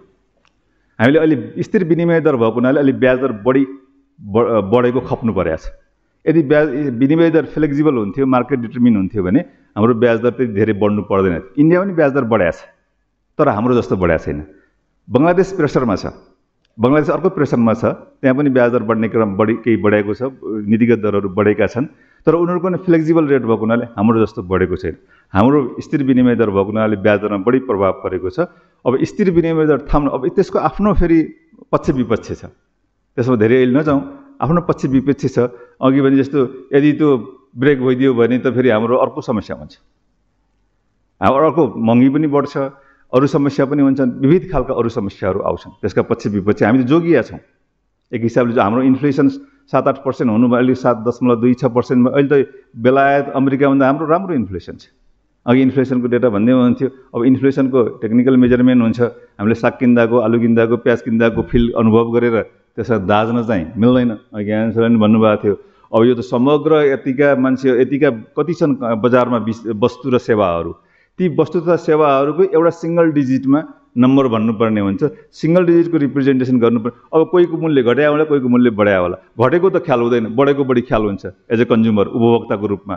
घटेको ख्याल गरिँदैन होइन। अब अनि बढेको एउटा दुईवटा वस्तुको ख्याल गर्दाखेरि त्यसलाई महँगो जस्तो लाग्छ। तर हाम्रो इन्फ्लेसन चाहिँ अहिले युरोपको भन्दा राम्रो, तर त बढी हो। हिजो गएको कोरोना टाइममा 4-5% थियो, अहिले बढेर झन् 8-8.5% पुगेको थियो। अहिले फेरि स्लो डाउन भएको छ। फेरि यो महिना अलिक हिट गर्ने सम्भावना छ, किनभने इन्डियाबाट चामल गहुँ आयात हुन अलि रोकिएको स्थिति छ, त्यसले केही प्रभाव पार्न सक्छ। तर समग्रमा अब इन्फ्लेसन त्यस्तो धेरै जाँदैन।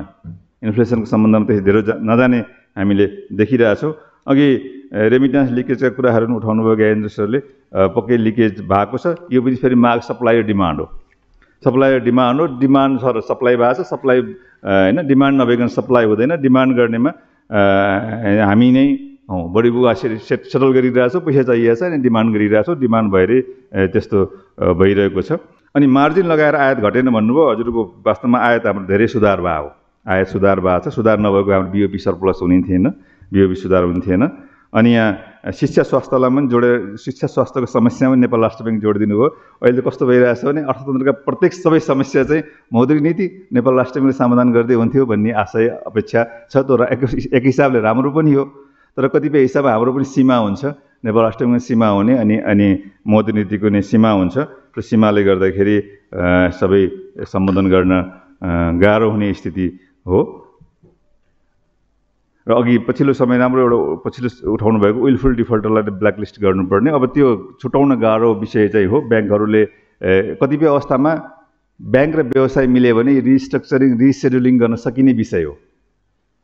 कतिपय तिर नसकेको अवस्थामा उनीहरूले गर्न सक्ने प्रावधान छ। अलिकति 1% 5%बाट 12.5% लोन लस प्रोभिजनिङ गर्नुपर्ने हुन्छ, त्यो बाहेक उनीहरूले गर्न सकिने हो। अहिले त हामी 6 महिनाको समय दिएको स्थिति पनि छ। यति भन्दै मैले बनाएँ यहीँ टुङ्गाएँ।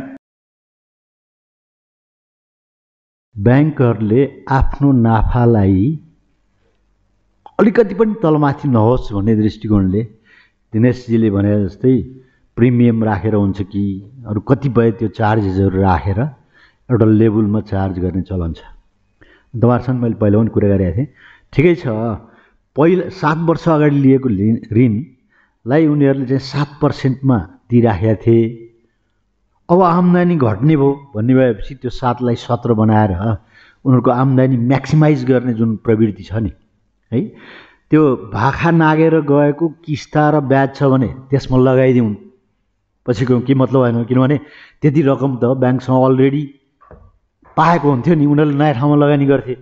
तर 7%मा लगाएको त्यति बेलाको मनी मार्केटले डिफाइन गरेको ब्याज दर अहिले 17% लगाइँदाखेरि त जमिनदारभन्दा कहाँ कम भए त नि ब्याङ्कहरू पनि भन्ने हो है। अब यसलाई तपाईँहरूले बिचमा एउटा कुरा ल्याउनु भएको छ, ऋणीहरू र ब्याङ्कको बिचमा एउटा सम्झौता गरेर त्यसलाई चाहिँ स्मुथन गर्नको निमित्त हामीले प्रोभिजन ल्याएका छौँ। जसले करार गरेर ब्याज चाहिँ यसो योभन्दा बढ्दैन है, घट्दैन भने त्योभन्दा नि बढ्ता लगाएको छ भनेदेखि हामीले कान समातेर फिर्ता गर्ने गरेका छौँ भनेर तपाईँहरूले 5 अर्ब कि 5.5 अर्ब कि कति चाहिँ वाणिज्य ब्याङ्कहरूलाई तिर्नुहोस् तपाईँहरूले भनेर लाउनु भएको छ। उहाँहरू नतमस्तक भएर तिर्नु पनि भएको छ।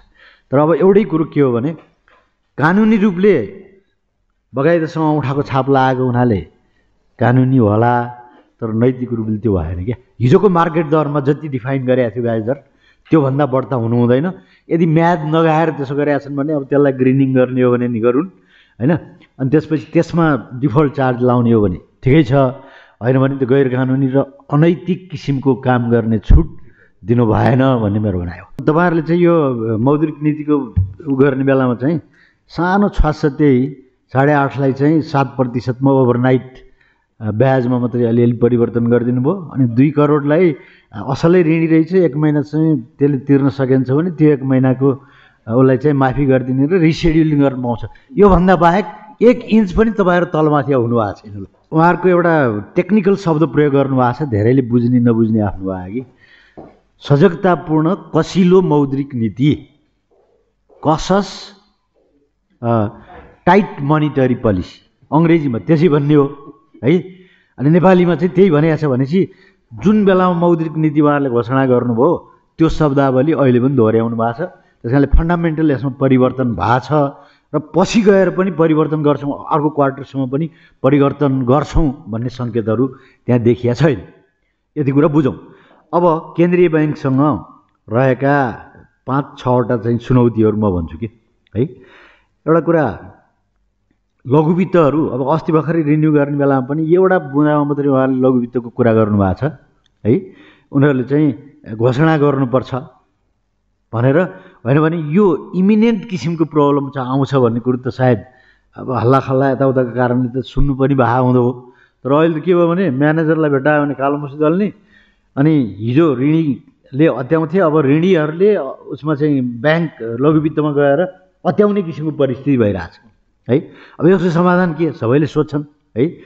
अब ठिकै हो, पैसा लिएको कुरा तिर्दिनु भन्ने होइन, तर एउटा ऋणी के अरे सदस्य अर्कोमा सदस्य बन्न पाउँदैन भन्न साथ त कर्जा पनि मल्टिपल किसिमको कर्जा लिन नसक्ने अवस्था हुनसक्थ्यो नि त। अब अहिले आएर उहाँहरूले करेक्सन गर्नुभएको छ, त्यो पनि कतिको स्ट्रिक्टली पालना गर्नको निमित्त अगाडि जानुहुन्छ, त्यसले समस्याको समाधानलाई इङ्गित गर्छ भन्ने एउटा कुरा हो। अनि अर्को कुरो के भने अप्राकृतिक किसिमको भनौँ अमर्यादित किसिमको प्रतिस्पर्धा पनि भयो क्या लघुवित्तहरूको नि। एउटै एरियामा 5 अब म हिजो अस्ति गोर्खामा गएको थिएँ, 13वटा लघुवित्तका हामी चाहिँ सदस्यहरू आएको छौँ भनेर 300 जना जम्मा हुनुभएको थियो। भनेपछि त्यही एरियाको मात्रै हो नि आएको त, 13वटा संस्थाको। अनि उनीहरूले भने पनि पहिला यसमा भएको थिएँ, अनि अलिअलि खाँचो पऱ्यो भनेर त्यसमा नि भएँ, गर्दा गर्दै 10-12वटामा भयो, अनि त्यसपछि त्यो डुबियो। अब छोरी अहिले चाहिँ कहाँ गई केही पनि अत्तो छैन। अनेक किसिमको सामाजिक आर्थिक सबै कुराहरू चाहिँ आयो नि त होइन। त्यो आंशिक रूपले भन्ने हो भनेदेखि यो चाहिँ लघुवित्तको पनि कमजोरी हो होइन। नियामक संस्था भने राष्ट्र ब्याङ्कले पनि वास्तवमा त्यो दृष्टिकोणले त खोल्न दिएको थिएन होला होइन, हेर्नु पर्थ्यो भन्ने कुरा हो क्या। अब उहाँ जाँदै जाँदै मैले त्यो अलिक क्रक्स अवस्थी प्रब्लम भयो हुनाले त्यति कुरो भने पहिले पनि भन्ने गरेको थिएँ उहाँसँग होइन। अनि दोस्रो कुरो चाहिँ के भएको छ भने यो भारतीय मुद्रासँगको हाम्रो विनिमय दर छैन नि, छ नि। अब विदेशी मुद्रा खर्च गरेर पनि भारतबाट आयात गर्छौँ हामीले, एउटा कच्चा पदार्थहरू सामान्यतया राम्रो हुन्छ किनभने विदेशमा एक्सपोर्ट सरह भएको हुनाले चाहिँ लागत चाहिँ कम पर्छ भनेर दिएका छौँ। अर्को भारतीय मुद्रा नै हामीले फेरि के गर्छौँ भने डलर तिरेर रिजर्भ ब्याङ्कबाट किनेर नै ल्याउँछौँ। अहिले त्यो अलिक कम भएको छ है, त्यस्तो पनि छ। तर त्यसो हुँदाहुँदै पनि राष्ट्र ब्याङ्कमा बिहान 7 बजीदेखि 10-12 बजीसम्म 5000 आइसी लिनको लागि चाहिँ लाम त लाग्थ्यो नि त त्यहाँ तल त। अब अहिले त्यहाँ ठ्याक्क उल्टो भयो, किनभने 152 रुपियाँ नेपालीमा 100 आइसी पाइन थालेको छ। के कारणले त हाम्रो अर्थतन्त्र साँच्चै नै सुदृढ भएको हुनाले यस्तो भएको हो, त्यो होइन है। इन्फर्मल किसिमका कुराहरू जब बढेर गए त्यसपछि उहाँले भन्नुभयो नि नेपाली रुपियाँ चाहिँ माग बढी भयो त्यस कारणले हो। के कारणले भयो त त्यो कुरो भन्न चाहनु भएन उहाँले। सुन निजी व्यापारीहरू, अब तपाईँहरू जस्तै निजी क्षेत्र भन्नुहुन्छ, अब दिनेशजीले भर्खर भन्नुभयो नि तपाईँहरूले ल्याउने त्यो फन्ड चाहिँ हामीलाई दिनुहोस् न, हामी व्यवस्थित गर्छौँ। त्यो फन्ड पाएपछि दिनेशजी तपाईँहरू के गर्नुहुन्छ भने सिङ्गापुरमा अब्जर्भेसन जाने भनेर खर्च गर्नुहुन्छ। ल त्यस्तो हो नि त, किनभने हाम्रो आफ्नो स्वार्थ कहाँनिरबाट पुरा हुन्छ भन्ने कुरो त सबैले लिए हुँदो रहेछ नि त। ठिकै छ, तर अब यहीँनिर आएपछि यो इन्डियन करेन्सीको उसमा पनि निजी क्षेत्रले हामीलाई चाहिँ 10 किलो सुनले पुग्दैन 40 किलो दिनुहोस् भनेर। यो 40 किलो सिन्दुरलाई त विदेशी मुद्रा खर्च गरेर ल्याउनु पऱ्यो नि। मैले सुन्दाखेरि कसरी सुन्छु भने 20 किलो दिने बेलामा पनि 2 किलो चाहिँ यो खुद्रा खाद्री व्यापारीहरूले अलिअलि लिएर जान्छन्, 18 किलो त त्यही होलसेलमा गर्नेहरूले इन्डियामा पठाउँछन् कि मौका पऱ्यो भने टिबेटतिर गएर लोड अलिकति केही समयसम्म राख्यो अनि पछि लिएर आउने हो कि थाहै हुन्न भन्छ। भनेपछि मुलुकको विदेशी विनिमय त्यसरी खर्च गरेर यो अर्थतन्त्र माग्छ।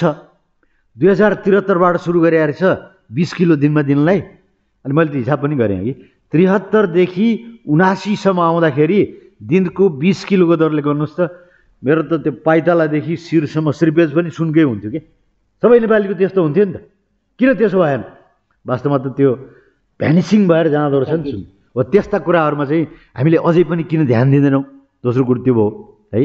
अनि अर्को यो विदेशी विनिमयको सञ्चितमा चाप पर्ने कुरो अर्को के छ भन्नुहुन्छ भने अहिलेलाई कर्जा प्रवाह गर्न यताउता गर्नलाई चाहिँ तपाईँहरूले विदेशबाट विदेशी मुद्रा लिएर आएर लगानी गर्नुहोस् न भनेर ब्याङ्कहरूलाई इन्करेज गरिरहेको छ होइन। अब यही पोजिसन रहँदै जाने हो। अब अहिले त बिओपी पनि सरप्लसमा भएको कारणले गर्दाखेरि यस्तो होला भन्ने त हुँदैन भन्ने कुरो मानिन्छ। तर 2008 र 2009 को वित्तीय क्राइसिसमा थाइल्यान्डबाट सुरु भएको एसियन क्राइसिस भने त यसैबाट सुरु भयो हो नि त। उनीहरूले डलरमा लिएर आए अनि भ्याट उसमा चाहिँ लगानी गरे। जब अलिकति अर्थतन्त्र गडबड हुन थाल्यो जम्मै त्यो लगानी गर्नेहरूले ल हाम्रो पैसा फिर्ताले भने आइएमएफ आउँदाखेरि पनि वास्तवमा त्यसलाई ठेक्न गाह्रो परेको छ। भनेपछि विदेशी मुद्रा बाहिरबाट लिएर आएर जुन दायित्व हामीले सिर्जना गरिरहेका छौँ त्यहाँ पनि वाचफुल नहुने हो भनेदेखि त्यसले पनि समस्या ल्याउन सक्छ भन्ने हेर्नु पऱ्यो। अब यो केन्द्रीय ब्याङ्क खास गरेर हामीले चाहिँ त्यसले गरिदिएन भनेका छौँ। तर त्यो त यति कन्जर्भेटिभ किसिमको संस्था हो, उसले चाहिँ मूल्य वृद्धि तोकिएको भन्दा तलमाथि हुनुहुन्न है, नत्र मेरो जागिर जान्छ।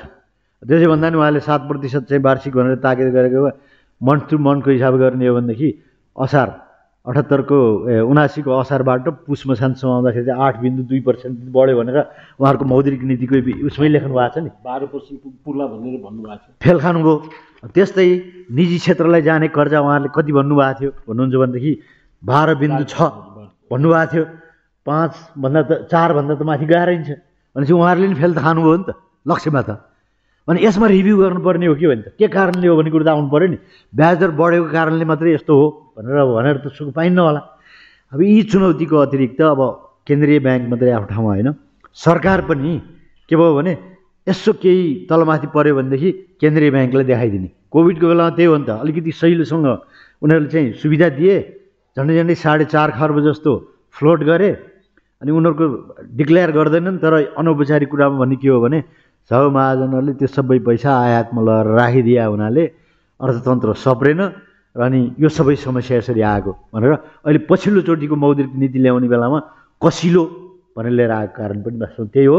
र पछिका कुराहरूमा पनि परिवर्तन लिएर आएर चाहिँ हामी अगाडि बढ्छौँ भन्ने कुरामा एडमेन्ट रहेको कारण पनि त्यही नै हो। यहाँले अब सरकार, केन्द्रीय ब्याङ्क र निजी क्षेत्र भन्छौँ नि हामीले है, हुन त हाम्रो सामुदायिक क्षेत्र पनि अर्को छ, त्यो आफ्नो ठाउँमा रहेछ, त्यो एकदम कमजोर उसमा रहिराखेका हुनाले उहाँहरूले बसेर अर्थतन्त्रलाई सुदृढ बनाउने उपायहरू के हुन् त भन्ने विषयमा गहन छलफल गरेर केही कुरा निकाल्यो भने हुन्छ। होइन भने आइसोलेटेड रूपमा नै यसले गरेन, गर्नु पर्थ्यो, सरकारले हेरेन, खालि अब राजनीतिमा चाहिँ राष्ट्रपति कसलाई बनाउने, प्रधानमन्त्री कसलाई बनाउने मात्रै यसो गर्ने हो भनेदेखि हाम्रो अर्थतन्त्र धराशायी भएर जानलाई गाह्रो छैन। र त्यो कारणले गर्दाखेरि हाम्रो सार्वभौमिकता पनि गुमाउन सक्ने सम्भावना छ भन्दै मेरो कुरो रोकेँ। धन्यवाद। मलाई के लाग्छ भने वास्तवमा चाहिँ हाम्रो चाहिँ पोलिटिकल क्राइसिस पनि धेरै जिम्मेवार छ। हामी राष्ट्र ब्याङ्कलाई मात्रै दोष लाउने पनि कुरा आउँदैन। यो पोलिटिकल अनस्टेबिलिटी त राजनीतिक नेतृत्वले जुन नीति पोलिसीहरू बनाउँछ, बजेटहरू बन्छ, त्यसलाई आधार बनाएर राष्ट्र ब्याङ्कले मौद्रिक नीति, वित्तीय नीतिबाट नै यो गाइडेड हुन्छ। र एउटा के हो भने हाम्रो जस्तो देश चाहिँ मैले सामान्य भन्दा जस्तै कोभिड, अन्तर्राष्ट्रिय आर्थिक प्रभाव, सोभियत सङ्घ, युक्रेन, यसले त विश्वलाई नै असर गरेको छ। त्यसमा पनि हाम्रो जस्तै यो अति कम विकसित मुलुकलाई असर पर्नु स्वाभाविक हो कि, तर यसरी असर पर्दा पनि अहिले हामी किन श्रीलङ्का भएका छैनौँ, किन पाकिस्तान भएका छैनौँ भन्ने अर्थमा मैले कसरी बुझाएको छु भने हामी इन्डियासितको खुला बोर्डर भएर पनि हामी अलिकति सेफमा भयौँ र यो जस्तै 160 रुपियाँको यो एक्सचेन्ज रेटले पनि हामीलाई धेरै सेफ साइडमा ल्याएको छ। यसले मैले चाहिँ बारम्बार त्यही सम्झने गर्छु मेरो आफ्नो छोटो दिमागले। म धेरै ठुलो एक्सपर्ट पनि होइन र म व्यवसायी पनि होइन र ब्याङ्किङ क्षेत्रमा काम गरेर म रिटायर भएको एउटा कर्मचारी हो। र किनभने जस्तै कस्तो भने आयात रेस्ट्रिक्सन गर्दैमा तपाईँको कस्तो हुन्छ भने मुद्रा सञ्चिति बढ्ने केही हदमा त बढ्यो, तर आयात रेस्ट्रिक्सन गरेर के भयो त भन्दा महँगीको चाप बढ्यो। कि हामीले हाम्रो जस्तो कन्ट्रीमा जस्तै हामी भन्छौँ नि टाइट मौद्रिक नीति भन्छौँ, टाइट मौद्रिक नीतिले कसलाई असर गर्यो त, त्यसको इम्प्लिकेसन के हो, त्यो इम्प्लिकेसन हामीले हेर्नुपर्छ। किनभने टाइट मौद्रिक नीतिले चाहिँ सर्वसाधारणलाई चाहिँ मूल्य वृद्धि गरायो, यसले महँगोमा, किनभने इम्पोर्ट हुन सकेन, हामी एकातिर हामी उत्पादन बढाउँदैनौँ। हेर्नु चाहिँ हाम्रो के भयो भन्दा ब्याङ्किङ सेक्टरले लगानीका कुरा गर्छौँ, हामी उपभोगमा बढी लगानी गऱ्यौँ कि उपभोगमा त उत्पादनमूलक सेक्टरमा लगानी हुन सकेन। अब क्यापिटल फ्लाइ पनि भयो, किनभने लगानी योग्य वातावरण तपाईँले ब्याङ्क ब्याज दर बढ्दा बित्तिकै, कर्जाको ब्याङ्क ब्याज दर बढ्दा बित्तिकै त्यो कर्जा उठाउन सक्ने अवस्था भएन र लगानी गर्ने उपयुक्त वातावरण पनि भएन भने के हुन्छ त भने त्यो क्यापिटल फ्लाइ पनि हुन सक्दछ अर्कोतिर। अनि उपभोगमा बढी लगानी भयो भने रोजगारीका अवसरहरू पनि सिर्जना हुँदैन। कता कता यो वित्तीय नीति, हाम्रो पोलिटिक्स यो र मौद्रिक नीति, यो तीनवटा सरकारका अङ्गहरू बिचमा चाहिँ अर्थ मन्त्रालय भनौँ, बजेट, पोलिटिकल भ्युजहरू भयो र अनि त्यसपछि यो मौद्रिक नीतिको बिचमा चाहिँ कतै तादात्म्यता नमिलेको भन्ने मलाई लाग्छ। यो नमिलेको कारणबाट हो र हामी त यो त हामीलाई गडले बचाइरहेछ, यो हाम्रो पर्फर्मेन्सले, हाम्रो सरकारको गभर्नेन्सले, राष्ट्र ब्याङ्कको पोलिसीले हाम्रो अहिले इकोनोमी सस्टेन गरेको होइन।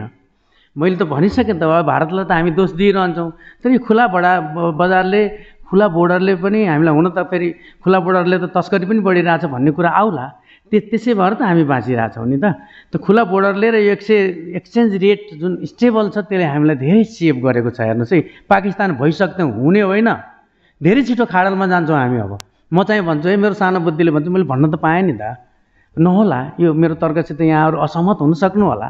किनभने किन खाडलमा जान्छौँ भने हाम्रो सुपरभिजन चाहिँ राष्ट्र ब्याङ्कको निकै नै विक छ। अब हामी एकातिर सहकारीलाई मोनिटरिङ गर्ने भन्दैछौँ, राष्ट्र ब्याङ्कको दायरामा ल्याउने भन्दैछौँ, अर्कोतिर माइक्रो फाइनेन्स खुस्किसक्यो। हेर्नुहोस्, त माइक्रो फाइनेन्स र अहिले सहकारीमा जति डुबिया छ, बर्बादै भइरहेछ। त अहिले माइक्रो फाइनेन्सले गरेको आर्थिक उद्धार, माइक्रो फाइनेन्सले गरिब पोभर्टीलाई इलिमिनेट गर्न ल्याएको कन्सेप्ट कति राम्रो छ। त्यसले माइक्रो फाइनेन्सले लगाएको गुण चाहिँ किन नसम्झेको हामीले? अब त माइक्रो फाइनेन्सले त बल्कमा होलसेलमा लिन्छ नि त, उसले लिएर त के सर्टेन प्रफिट लिँदाखेरि त बढी ब्याज त निश्चित हुन्छ नि। राष्ट्रिय वाणिज्य ब्याङ्कले सपोज मानव सरकारी ब्याङ्कले, कृषि ब्याज ब्याङ्कले दिने रेटमा निजी ब्याङ्कले दिन सक्छ त कर्जा? सक्दैनन्, किनभने कस्ट अफ फन्डको आधारमा ब्याज दर क्रिएट हुने हो नि। फ्री मार्केट इकोनोमीले ब्याज दर राष्ट्र ब्याङ्कले तोक्ने भनेको छ र ब्याज दर त ब्याङ्कहरूलाई घटाउन बढाउन त स्वतन्त्रता छ नि त। तर जहाँसम्म बेस रेटको कुरा हो, बेस रेट त ब्याङ्कको प्रोडक्टिभिटी राम्रो भयो भने बेस रेट राम्रो हुने त हो नि, होइन? उत्पादकको त राम्रो हुनु पऱ्यो नि, अनि बेस रेट राम्रो हुन्छ, अनि प्रिमियम दरका हुन्छ। अब त्यसमा पनि त तपाईँको त, किनभने अब राष्ट्र ब्याङ्कले टोटल्ली हस्तक्षेप गर्यो भन्ने पनि कुरो आउँदैन। त ब्याङ्कहरू नि सस्टेन हुनुपर्छ। र ब्याङ्कहरू सस्टेन भइरहँदा, तर एउटा अचम्मको कुरा के छ भने देशको इकोनोमी यस्तो भइरहेछ, तर यस्तो अवस्था पनि हाम्रो कुनै पनि ब्याङ्कको ब्यालेन्स सिटहरू पनि लसमा छ त? कमर्सियल ब्याङ्क एउटा पनि देख्दिनँ म चाहिँ, होइन? प्रफिटमै छ, तर अब प्रफिट डिटोरिएट चाहिँ छ, प्रफिट डिटोरिएट छ, नन पर्फर्मेन्स एसेट बढ्दो छ, कालो सूचीको कुरा पनि अहिले आयो, त्यो डिफल्टर बढ्दो छ। किन भन्दाखेरि यो सबै यो अब भोलि राष्ट्रिय वाणिज्य ब्याङ्क, कृषि विकास ब्याङ्क पनि घेर्न जान सक्छन् ऋणीले। यो समस्या अहिले माइक्रो फाइनेन्समा आयो मात्रै होइन, माइक्रो फाइनेन्स त नियन्त्रण बाहिर गएर चाहिँ फेरि ब्याङ्कतिर पनि यो सर्न सक्छ। अहिले अलिकति हल्का करेक्सन राष्ट्र ब्याङ्कले गरेको छ। तर कारण के हो र, के हो त, हामी केमा चुकिरहेछौँ त भन्दा, मैले एउटा कुरा, निजी क्षेत्र र जस्तै अहिले यसको हामी समीक्षा गरिरहेछौँ, यो दीर्घकालीन समीक्षा त यो आजभन्दा अगाडि त यो समीक्षा हुनुभन्दा अगाडि अझ हुनुपर्छ। यो निजी क्षेत्रसितको सहकार्य बिना हामी अगाडि बढ्न सक्दैनौँ, एउटा कुरा मेरो भ्यू। मौद्रिक नीतिले निजी क्षेत्रसित निकै नै सहकार्य गर्नुपर्ने जरुरी छ, है? अर्थतन्त्रमा कसिलो मौद्रिक नीति विश्वका हरेक कन्ट्रीहरूले ल्याइरहेछन्, त्यो राम्रो कुरा हो। तर त्यहाँ के हुन्छ भन्दाखेरि निकै नै व्यवसायहरूसित चाहिँ सहकार्य गरिन्छ, र त्यसको आधारमा व्यवसायहरूलाई नमार्ने किसिमले चाहिँ सहकार्य अगाडि बढाइन्छ, र ब्याङ्कहरू वित्तीय संस्था नै मर्दैन। किनभने अहिले ब्याङ्कले कम नाफा खाएर व्यवसायले पनि अलिकति सस्टेन गर न त भन्ने बिचको धारबाट हामी जान सक्छौँ भने। अर्को कुरा, हामीले पुँजी बजारलाई क्र्यास गरिरहेछौँ। लगानीको मुख्य पुँजीको स्रोत सङ्कलन गर्ने होइन र पुँजी बजारले, मेरो छोटो दिमागले, त्यो पुँजी सङ्कलन भएन भने कहाँबाट लगानी हुन्छ त भने फेरि पुँजी बजार क्र्यास, जति क्र्यास हुँदै जान्छ पुँजी बजार। यो 4 र 12 को क्याप लगाउनुको मैले के औचित्य नै देख्दिनँ क्या। यो 4-12 लाई हटाएर देशको इकोनोमी बर्बाद हुने होइन, हेर्नुहोस् है। किनभने त्यहाँ यसलाई नियमनकारी निकाले यसलाई कन्ट्रोल पो गर्ने हो। त्यस कारणले यो कसिलो मौद्रिक नीतिमा लिबरल यस्तो कसिलो गर्न हुन्न हाम्रो जस्तो देशमा, यो गरिब मुलुकमा जहाँ उद्योग धन्दा हामीले त कस्तो भने शोधनान्तर स्थिति, हामीले त निर्यातमूलक उद्योगहरूलाई चाहिँ तपाईँको बढाउनु पर्ने हुन्छ। हामी आयातमा परनिर्भर छौँ। जति नै कुरा गफ गऱ्यो भने निर्यात त हामी त बढाउन सकेका छैनौँ, आयात मात्रै छ। फेरि आयातमा पनि रेस्ट्रिक्सन गर्छौँ क्या फेरि, अनि झन् च्याप्ने हामीलाई। अनि जब कस्टमर च्यापिन्छ, महँगो पर्छ, अनि व्यापारीहरू कसरी चाहिँ फस्टाउँछन् त? व्यापारिक क्षेत्र पनि अगाडि बढ्दैन। यसले मार परेको छ भने अब सुपरभिजन र मोनिटरिङलाई राष्ट्र ब्याङ्कले बढाउनु पर्ने मेरो सुझाव छ। र किनभने यो माइक्रो फाइनेन्स भयो, ब्याङ्क तथा वित्तीय संस्थाहरूलाई एउटा फाइनेन्सियल डिसिप्लिनमा संस्थागत सुशासन निकै कमजोर छ। अहिले हेर्नुहुन्छ भने संस्थागत सुशासनको रेट के हो भने हामी पोलिसी बनाउन चाहिँ विश्वमा टप छौँ, तर इम्प्लिमेन्टेसनमा हामी 0 लेभलमा छौँ। किनभने संस्थागत सुशासन अहिले 40-45% मात्रै वित्तीय क्षेत्रमा संस्थागत सुशासन देखिन्छ भने सरकारको अर्गनाइजेसन्सहरूमा 30-25% भन्दा सर्वेले देखाउँदै हेर्नु संस्थागत सुशासनको कुरा गर्दाखेरि। अब ब्याङ्किङ अनुशासन र गतिशीलता छैन, क्यापिटल फ्लाइ पनि भइरहेछ। र आर्थिक स्थायित्वको हामी धेरै कुरा गर्छौँ, धेरै नै भाषण गर्छौँ, तर इम्प्लिमेन्टेसन छैन क्या। यो के भने जताबाट पनि राष्ट्र ब्याङ्कको चाहिँ मोनिटरिङ चाहिँ फितलो छ, एकदमै अनुगमनको जरुरी छ। अब नत्र भने इकोनोमी चाहिँ धसिन्छ निश्चित रूपमा, किनभने अब शोधनान्तर अवस्था यो स्थिर रहँदैन, रेमिट्यान्स स्थिर रहने कुरै होइन। हाम्रो जस्तो कन्ट्रीमा रेमिट्यान्स स्थिर रहँदैन, किन विश्व परिवेशमा डिपेन्ड हुने कुरा हो। र यो आयात प्रतिस्थापन उद्योगहरूमा लगानी बढाउने जस्तै निर्देशित कर्जाले अहिलेको अस्तिको रिभ्यूले के भन्छ भन्दा निर्देशित कर्जामा टार्गेटहरू पुरा गरेर, जस्तै कृषि क्षेत्रमा कति लगानी गर्ने, निर्देशित कर्जा भने के हो भन्दा यो गरिबीलाई हटाउनको लागि, उत्पादन यो साना तथा मझौला उद्योगहरूलाई बढाउनको लागि, टुरिज्मलाई तथा हाइड्रो भयो, यस्तो कुराहरूलाई फोकस गरिएको हो नि। तर टार्गेट त पुगेको छ, तर के लक्षित वर्ग बेनिफिटेड भयो त? यसको खोजी नीति देखिन्छ र लक्षित वर्ग यति % बेनिफिटेड भयो भन्ने यहाँ देखिँदैन। र त्यस कारणले अब यस एउटा सरकारको स्थायित्व चाहिन्छ। अर्को चाहिँ के भने तरलता व्यवस्थापनमा ब्याङ्क तथा वित्तीय संस्थाको इफोर्ट खै? ब्याङ्क तथा वित्तीय संस्थाले कस्टमरलाई कसरी खुसी बनाउने होइन, कसरी कस्टमरको चाहिँ हामी नजिक भएर चाहिँ यो तरलताको सुविधा गर्न, कसरी बचतलाई चाहिँ हामी कहाँ ल हेर्नु त अहिले भर्खर कुरा गर्नुभयो, सेयर खोल्यो भने सबै बिक्री हुन्छ। ओभर सब्सक्राइब छ नि त सेयर बजारमा त। तर कस्तो छ भने फेरि तरलताको समस्या छ, हेर्नु चाहिँ। अब यसले गर्दा चाहिँ हामीले के गर्नुपर्छ भनेदेखि हजुरको चाहिँ यसलाई नियन्त्रण गर्नको लागि चाहिँ तपाईँको अब मुद्रास्फीतिमा नियन्त्रण गर्नुपर्ने हुन्छ, र यो वित्तीय नीति अथवा यो भनौँ न मौद्रिक नीतिमा पनि सुधार गर्नुपर्ने हुन्छ होइन। ब्याज दरमा अलिकति लचकता अप्नाउँदैमा यो बिग्रिहाल्छ भन्ने पनि लाग्दैन मलाई। त्यस कारणले अर्थतन्त्रमा अहिले चाहिँ वास्तवमा डिप्रेसन हो। र अब अर्को कुरा के छ भने हाम्रो जस्तो कन्ट्री चाहिँ जस्तै पाकिस्तान ढल्यो, बढी फरेन एफडिआई बढी विदेशी ऋणबाट पनि कन्ट्रीहरू ढल्ने अवस्था आउन सक्छ। त्यस कारणले हाम्रो त कस्तो छ भने हाम्रो कन्ट्रीमा कमिट गरेको जुन चाहिँ एफडिआई छ नि, बाहिरबाट फरेन डाइरेक्ट इन्भेस्टमेन्ट लगानी गर्छु भनेर कमिटमेन्ट गरेको रकम पनि त आएको छैन नि। यसले गर्दा पनि हामी अझै पछाडि परेको कारण त्यो पनि भयो। त्यसले गर्दा यो निजी क्षेत्रलाई हामीले फोकस गर्नुपर्दछ र हामीले चाहिँ एफडिआईलाई चाहिँ अलिक बढी जोड दिएर तपाईँको हुन त अब यो कस्तो भने ऋणभन्दा बढी अनुदानै दिए हुँदो भन्ने हाम्रो जस्तो कन्ट्रीको अभिलाषा हुनु स्वाभाविक हो। यद्यपि हामीले परनिर्भरतालाई कम बनाउँदै हामीले बाहिरबाट प्राप्त कुराहरूलाई उत्पादनमूलक क्षेत्रमा र ब्याङ्कका लोनहरूलाई पनि उत्पादनमूलक र रोजगारीका क्षेत्रहरूमा लग्यो भने प्रत्यक्ष र अप्रत्यक्ष रूपमा रोजगारी नै बढ्ने हुन्छ। त्यस कारणले अब कस्तो हुन्छ भने यो भेस्टेड इन्ट्रेस्ट हुन्छ नि, जस्तै अघि भन्नुभयो व्यवसायी पनि ब्याङ्कर हुन्, ब्याङ्कर पनि त व्यवसायी छन् नि। त व्यवसायीले ब्याङ्करलाई धेरै गाली किन गर्ने होइन? किनभने दुईवटा म्युचुअल रिलेसनसिप छ नि। अब फेरि पोलिसी बनाउने सांसद पनि त ब्याङ्कर छन् नि, व्यवसायी नै हुन्, ब्याङ्कका ओनरहरू पनि त सांसद छन्, मन्त्री छन् होइन। यहाँ अब त्यस कारणले यो मिलेरै जानुपर्छ, अर्को विकल्प देखिँदैन। र अनि अर्को कुरा हामी पछाडि पर्नुमा गौरवका आयोजनाको कुरा गर्छौँ नि, यो वास्ट छ। वर्षौँ तपाईँको एउटा सडक बन्दैन भन्नु न। यो लगानी गरेको चाहिँ ब्याङ्कले लगानी गरेको ऋणमा कतिचोटि रिस्ट्रक्चरिङ गर्ने हो? त्यो ठुल्ठुलो आयोजनामा लगानी गरेको कन्सोर्टियमको कुरा गर्नुहोस्। तपाईँ हाम्रो चाहिँ के भने राजनीतिक व्यथिति, तपाईँ यो झापाको एकजना प्रसाईजी समथिङ, मलाई नाम आउँदैन, उहाँको चाहिँ अब कन्सोर्टियम राख्दैछ, करोडौँ रुपियाँ लोन चाहिँ उहाँले लिएर चाहिँ डुबाउनु भएको छ, उहाँले किस्ता पनि पे गर्नु भएको छैन। कुरा हेर्नु चाहिँ अब कस्तो गरिराख्नु भएको छ हेर्नु चाहिँ। यसले गर्दा कस्तो भने यो पोलिटिसियन, गभर्मेन्ट, राष्ट्र ब्याङ्क र यो अर्थ मन्त्रालय, यो तिनटाको बिचमा चाहिँ समन्वय हुनु जरुरी छ। राष्ट्र ब्याङ्कलाई गाली गरेर उ त किन सरकारको प्रेसरमा परिरहेको हुन्छ, यसले गर्दाखेरि समस्या परेको हुनसक्छ। अब यति नै म भन्छु। यो ब्याज दर सिङ्गल डिजिटमा हुँदा समेत खासै उद्योग धन्दाहरू खोलेनन् भन्ने छ। यो कस्ट अफ डुइङ बिजनेसमा ब्याज दर पनि एउटा पर्छ र सिङ्गल डिजिट ब्याज दरमा राष्ट्र ब्याङ्कले लामो समयसम्म पनि स्थिर राख्ने प्रयास गरेको थियो, जस्तो कि 9% भन्दा बढी जान नपाउने भन्ने थियो। अब यो बेलामा अब सहज भनौँ न ब्याज दर भएको बेलामा पनि ध्यान चाहिँ नि अब लगानीकर्ताको ध्यान चाहिँ नि सेयर मार्केटमा गयो अनि सस्तो ब्याज दरमा लिएर घर जग्गामै गयो। तर हजुरले भनेको 423वटा उद्योगहरू जुन छ त्यो उद्योग ध्वस्त भयो भन्नुभयो। वास्तवमा उद्योग खोल्न टोलरेन्स जुन छ सहनु पऱ्यो नि, लामो समयसम्म रिस्क बियर गर्नु पऱ्यो नि। त्यो रिस्क बियर गरिरहने समयसम्म त्यो ब्याज दर स्थिर रहँदैन, किनकि त्यो ब्याज दर उतार चढाव पनि भइरहन्छ। त जब उतार चढाव हुन्छ त्यसपछि बिजनेसले के गर्छ, रिस्क रिस्कको अनुभव गर्छ, भोलि के हुने कसो हुने भन्ने हुन्छ। अब यो कारणले गर्दाखेरिमा ब्याजदरको कारणले गर्दाखेरिमा सुनिश्चित हुन सक्ने अवस्था देखिँदैन। अब अहिले हाई ब्याजदर भयो, हाई ब्याजदर गर्नुको कारण चाहिँ अरू केही पनि होइन, यो चाहिँ हाम्रो म्याक्रो इकोनोमिक ब्यालेन्स बिग्रेको कारणले, असन्तुलन भएको कारणले। जबकि ब्यालेन्स अफ पेमेन्ट क्राइसिस भयो अनि हामी त्यो रिजर्भ घट्यो, रिजर्भ घट्ने बित्तिकै भोलि श्रीलङ्का जस्तो हुन्छन् कि पेट्रोलै आयात गर्न सक्दैनौँ कि बेसिक निड्सै आयात गर्न सक्दैनौँ कि औषधि आयात गर्न सक्दैनौँ कि भन्ने भयो।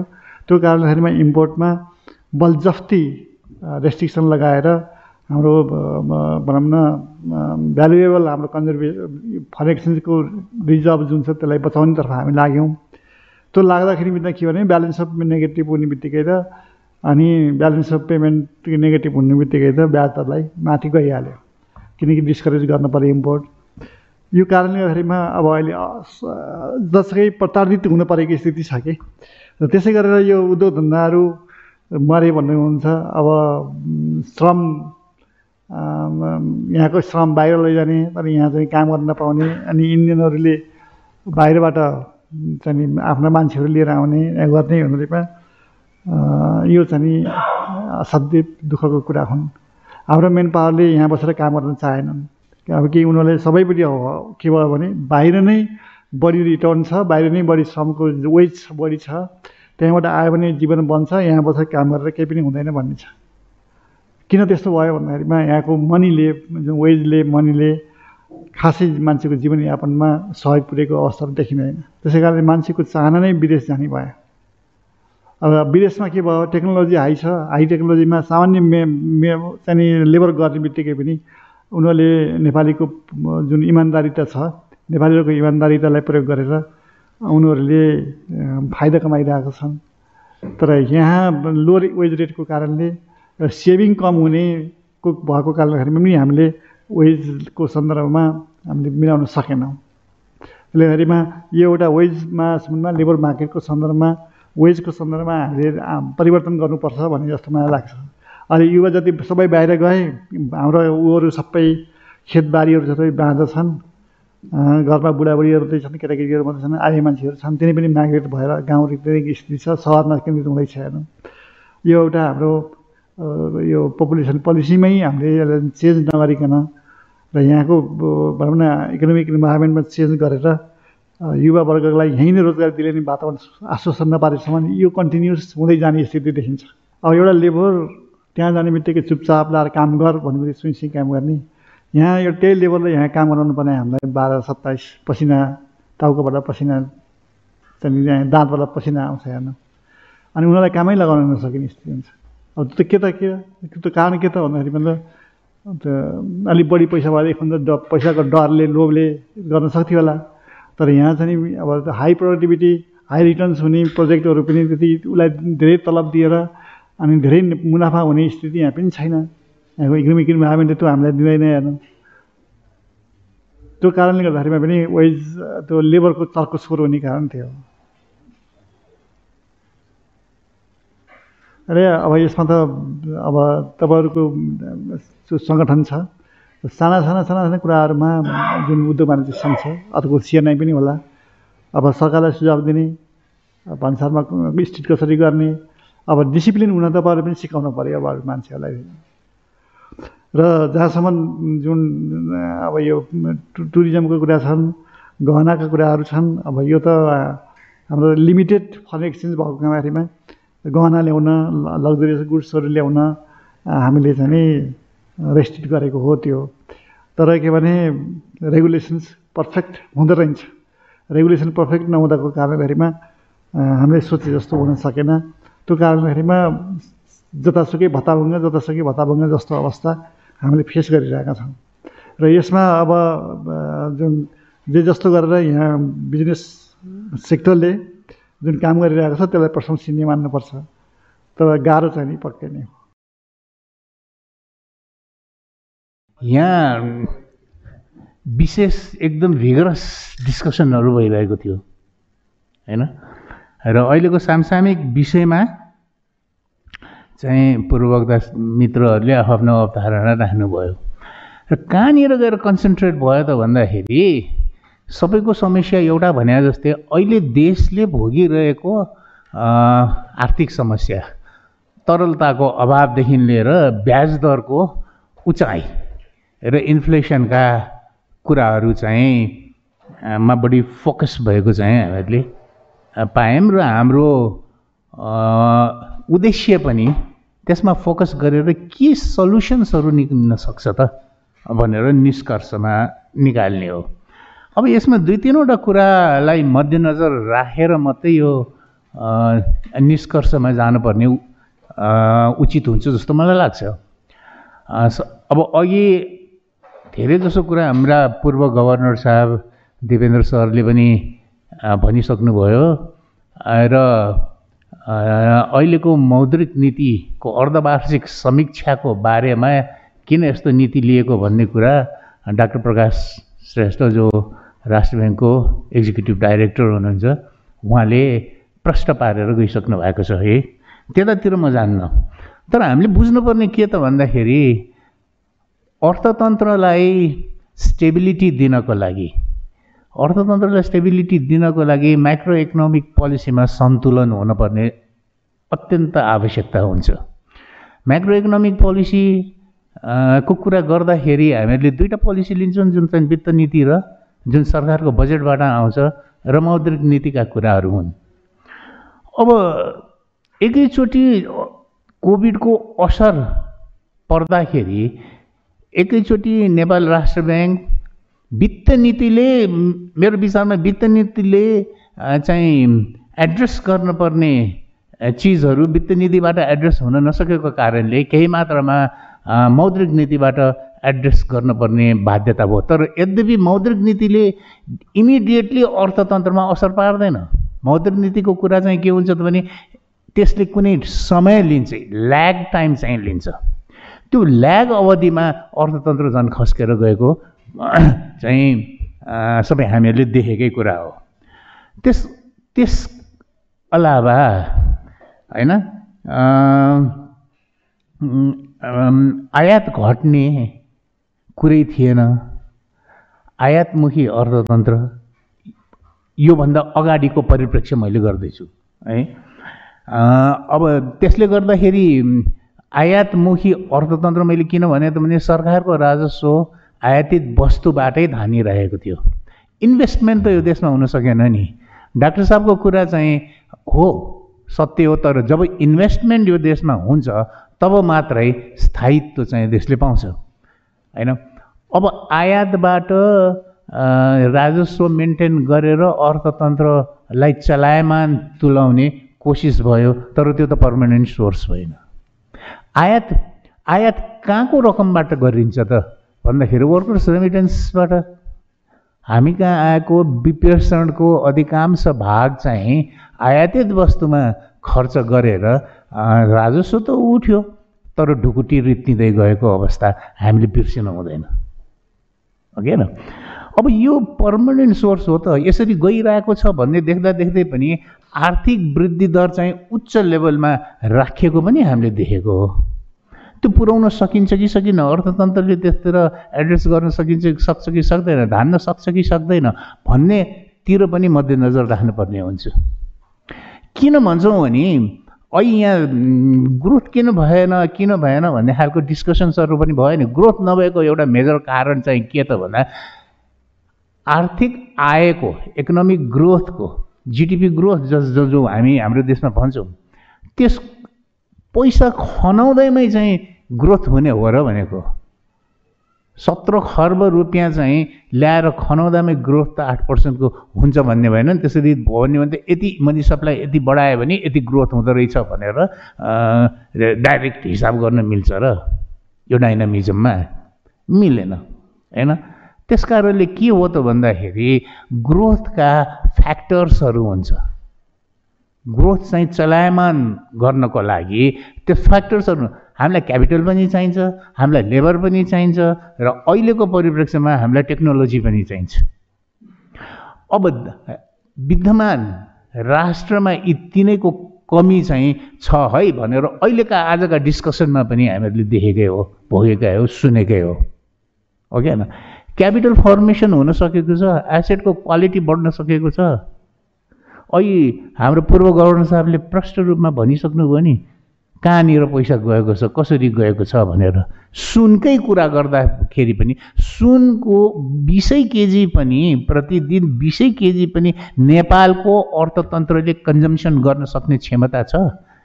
मन्दी नआउँदा पनि क्षमता थियो। त्यो त सिपेज भएर कतै गइरहेको छ, इन्फर्मल मार्केटबाट कतै गएको छ, इन्फर्मल ट्रेड भइरहेको छ भन्ने कुरा पनि त्यसलाई रोक्नु पर्यो एउटा। अर्को कुरा के त भन्दाखेरि नरेश सरले भेरी वेल कुरा के उठाउनु त भन्दाखेरि हाम्रो म्यान पावरको प्रोडक्टिभिटी चाहिँ यो देशमा किन भएन, जो त्यही मान्छे अन्यत्र जाँदाखेरि प्रोडक्टिभिटी किन बढ्यो, हो कि होइन? अब त्यसको कारणहरू इन्सेन्टिभ्सहरूका पनि कारण हुन्छन्, तलब र विद्यमान वर्कर स्यालेरीका पनि कुराहरू हुन्छन्, एटमोस्फियरको पनि कुरा हुन्छ, काउन्सिलिङका पनि कुराहरू हुन्छन्। तर कुरा के त भन्दाखेरि अन्ततगत गएर त्यो डेभलपमेन्टका त्यो ऊहरू के हुन्, डेभलपमेन्टको विकासको अथवा चाहिँ हाम्रो चाहिँ आर्थिक वृद्धिका के गर्यो भने आर्थिक वृद्धि हुन्छ भन्दाखेरि त हामीहरूलाई त एउटा क्यापिटल त चाहियो, पुँजीको विकास त हुन पर्यो, जहाँ हामी कहाँ हुनै सकेको छैन। त्यो कुन बेला हुन्थ्यो त भन्दाखेरि जुन आएको पैसा तरलता जुन मनी सप्लाई जुन गरियो नि त्यो सही प्रयोगमा कि सही ठाउँमा सही प्रयोजनको लागि युज भएको भएदेखि हुन्थ्यो। अब इन्भेस्टमेन्ट भएको भएदेखि हुन्थ्यो, त्यसले त रिटर्न दिन्छ नि। एउटा त्यो कुरा भएन, इन्भेस्टमेन्टदेखि आन्तरिक माग त बढेकै छैन यो देशमा, आन्तरिक माग बढाउनेतिर लाग्नु पर्यो नि, एउटा कुरो थियो। दोस्रो कुरो लेबरको कुरा आयो है। के त भन्दा लेबर विदेशी रहेको छ, कसले यहाँ इनपुट दिएर चाहिँ गर्छ? काम गर्ने मान्छे पनि छैन, लेबरको अभाव छ। हामीहरू कहाँ अलिकति कृषि प्रधान देश, कृषिमा काम गर्न पनि छिमेकी मुलुकबाटै आयात गर्नुपर्छ लेबर। अनि तिनीहरूले पठायो रेमिटेन्स के चाहिँ 1/4 यो देशमा चाहिँ छिमेकी मुलुकबाट रेमिटेन्स आयो भने 1 रुपियाँ आयो भने यो देशबाट 4 रुपियाँ जान्छ। 1:4 को चाहिँ रेसियो चाहिँ देखिन्छ होइन। भनेपछि हामीसित वर्कर पनि छैन, क्यापिटल पनि छैन, अनि टेक्नोलोजी एनहान्स भएको छ त। टेक्नोलोजीको युज छ्यापछ्याप्ती गर्नुपर्ने अवस्थामा त्यो नहुनाको कारणले गर्दाखेरि र इन्भेस्टमेन्ट पनि नहुनाको कारणले इन्टरनल डिमान्ड चाहिँ क्रिएट भएन। सिम्पल छ नि त्यो कुरा त। अनि त्यो पैसा कहाँ गयो त भन्दाखेरि चाहिँ कन्जम्सन आइटम्समा गयो। अनि कुन पैसा धेरै गयो त भन्दाखेरि जुन रेमिटेन्सबाट आएकै पैसा हो नि, रेमिटेन्सबाट आएको पैसा कन्जम्सनमा गयो, कन्जम्सन चाहिँ आयातित उसमा गयो है। अनि 8% को ग्रोथ चाहिँ कसरी चाहिँ मिट हुन सक्ला भन्ने खालको कुराहरू यहाँ आउँछ। अब रह्यो कुरा के त भने सप्लाई, अहिले हाम्रो मित्रले सप्लाई सक भन्नुभयो, त्यो सकै त नहोला, तर सप्लाई बढेको कारणले गर्दाखेरि मनीको सप्लाई, मुद्रा प्रवाह बढाइदिएको कारणले त्यो किन बढायो राष्ट्र ब्याङ्कले त भन्दाखेरि कोभिडको असरलाई मिटिगेट गर्नलाई बढायो नि त। तर कोभिडको असर मिटिगेट गर्न बढाएको पैसालाई आयातित अर्थतन्त्रमा परिणत गरियो नि त। त्यसको असर हो यो। त्यसको असर लिक्विडिटी फ्लो बढी भयो। लिक्विडिटी फ्लो कहाँ गयो त भन्दाखेरि अनप्रोडक्टिभ सेक्टर भन्यो भने अलि नमिल्ला, तर कन्जम्सन आइटम्समा आयात बढेको। अर्कोतिर हेर्ने हो भने सरकारको बाध्यता छ, राजस्व त चाहियो नि। इन्भेस्टमेन्टै नभइकन कसरी राजस्व उठाउने भन्ने पनि कुराहरू आयो, हो कि होइन। त्यस कारणले बजेटको आकार पनि घट्न पर्थ्यो र फोकस्ड चाहिँ युज अफ द रिसोर्स जुन हामीले गर्न सकेनौँ होइन। अब देश त बिरामी भइसक्यो नि, ढुकुटी त रित्तिँदै गइरहेको थियो नि होइन। भन्दाखेरि 4.5 महिनाको आयात वस्तु आयात तथा मर्केन्डाइज र सर्भिस चाहिँ इम्पोर्ट गर्न पुग्ने, वस्तु तथा सेवा आयात गर्न पुग्ने थियो। त्यसले गर्दाखेरि यो कस्तो हो त भन्दा माथिबाट ट्याङ्कीबाट पानी चाहिँ तप तप तप तप भएको छ, तलबाट मूल चाहिँ धारा चाहिँ खुल्यो बढी।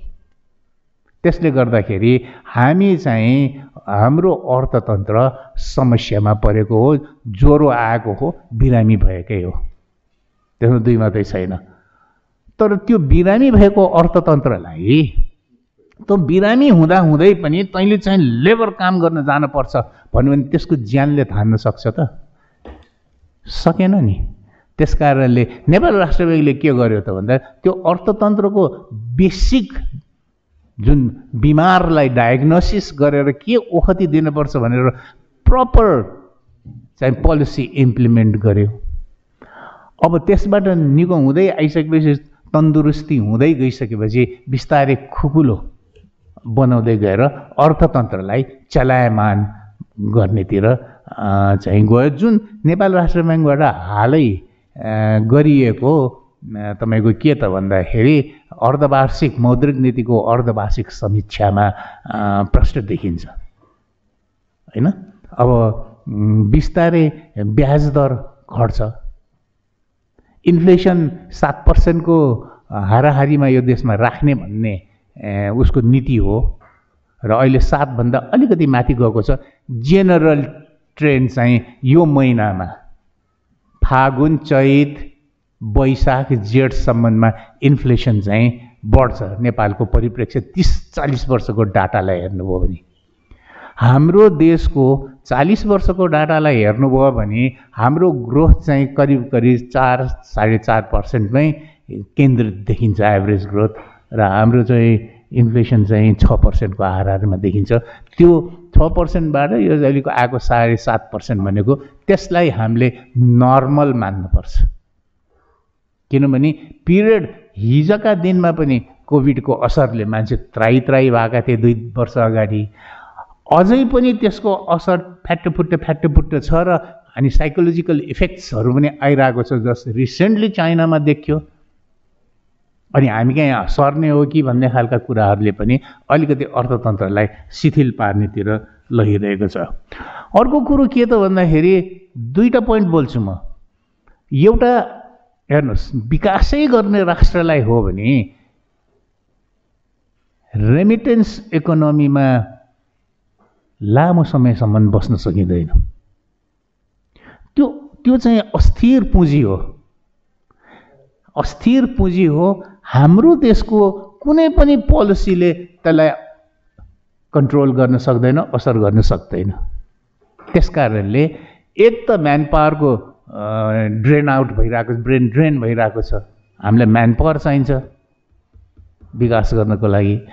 अर्को उनीहरूले पठाएको रेमिटेन्सलाई एकमुष्टो राष्ट्रको विकास गर्नेतिर सदुपयोग भएको छैन। मोडल त विभिन्न मोडल अपनाइन सकिन्छ, तर लङ टर्म इफेक्टिभनेस, छोटो अवधिको समस्या समाधान गर्नलाई मात्रै त्यो फाइदाजनक हुन सक्छ। तर त्यो पुँजीलाई विकास निर्माणमा चाहिँ लगानी गयो भने, त्यो मैले अर्को शब्दमा भन्यो भने इन्भेस्टमेन्टतिर गयो भने त्यो चाहिँ स्थायी हुन सक्छ। त्यस कारणले मैले के भन्छु,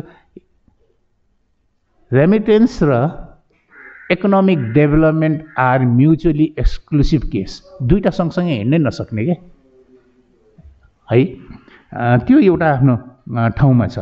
अनि अर्को चाहिँ हामीहरूले यो ब्याज दर बढ्यो यो घट्नुपर्छ आदि इत्यादि भनेर भनिरहेको छौँ र कम्पेयर कहाँ कोसित गरिरहेको छ त भन्दाखेरि एकदम चाहिँ अमेरिकामा पनि यस्तो छ, बेलायतमा पनि यस्तो छ, जापानमा पनि यस्तो छ भनेर हामीले हेरिरहनुपर्छ।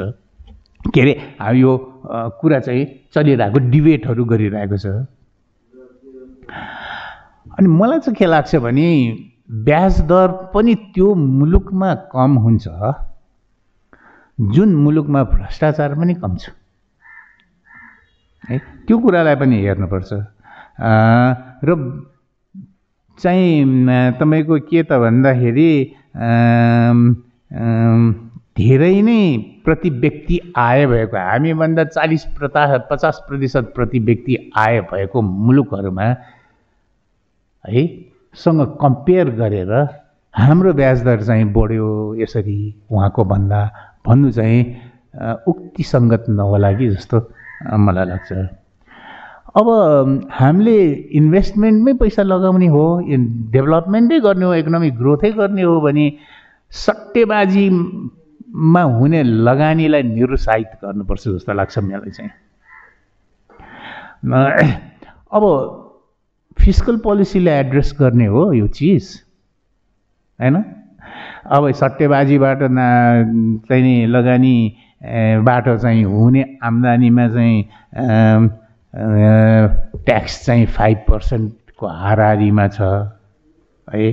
अब लेबरहरूले आफूले कमाएर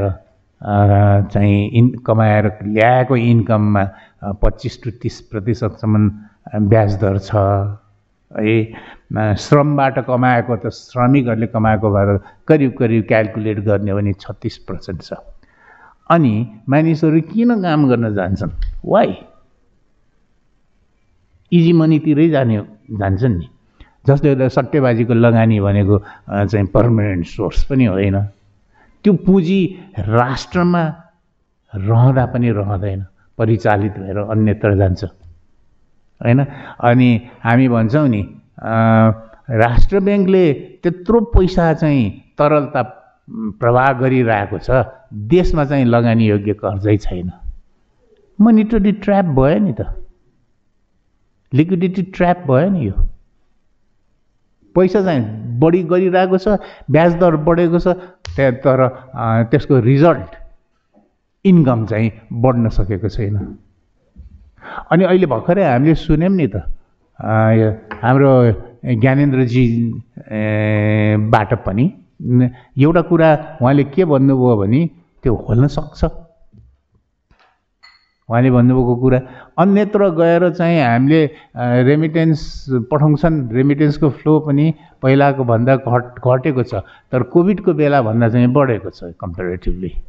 नर्मल पिरियडको भन्दा त डेफिनेटली फ्लो रेट घटेको छ।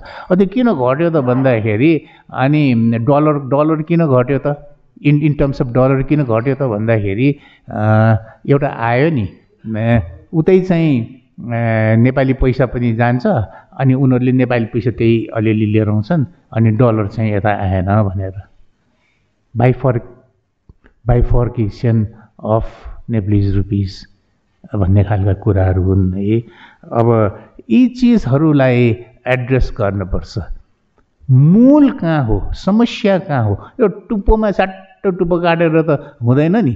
त्यो जरामा गएर, समस्याको जरामा गएर एड्रेस गर्यो भने नेपालमा अझ पनि समुन्नत नेपाल, सुखी नेपाली, जुन नेपालीहरूकै नारा हो, यो कुनै एउटा पोलिटिकल पार्टीको नारा यो होइन, पहिलादेखि नै को नारा यही नै हो। हामी सबै सुखी हुनुपर्छ, त्यो देशले चाहिँ सम्मुतितिर लानुपर्छ भन्ने चाहिँ सार्थक गर्न सक्षम जस्तो मलाई लाग्छ। मैले यही भनेर आज यहाँ आउनुभएका सबैलाई धन्यवाद दिन चाहन्छु। विशेष त हाम्रा आदरणीय पूर्व गभर्नर दिपेन्द्र सरलाई पनि मेरो र खबरहबको तर्फबाट धन्यवाद दिन्छु। सबै यहाँहरूलाई धन्यवाद चाहिँ आजको यो सेसन यहीँ टुङ्गाउने अनुमति चाहन्छु। धन्यवाद।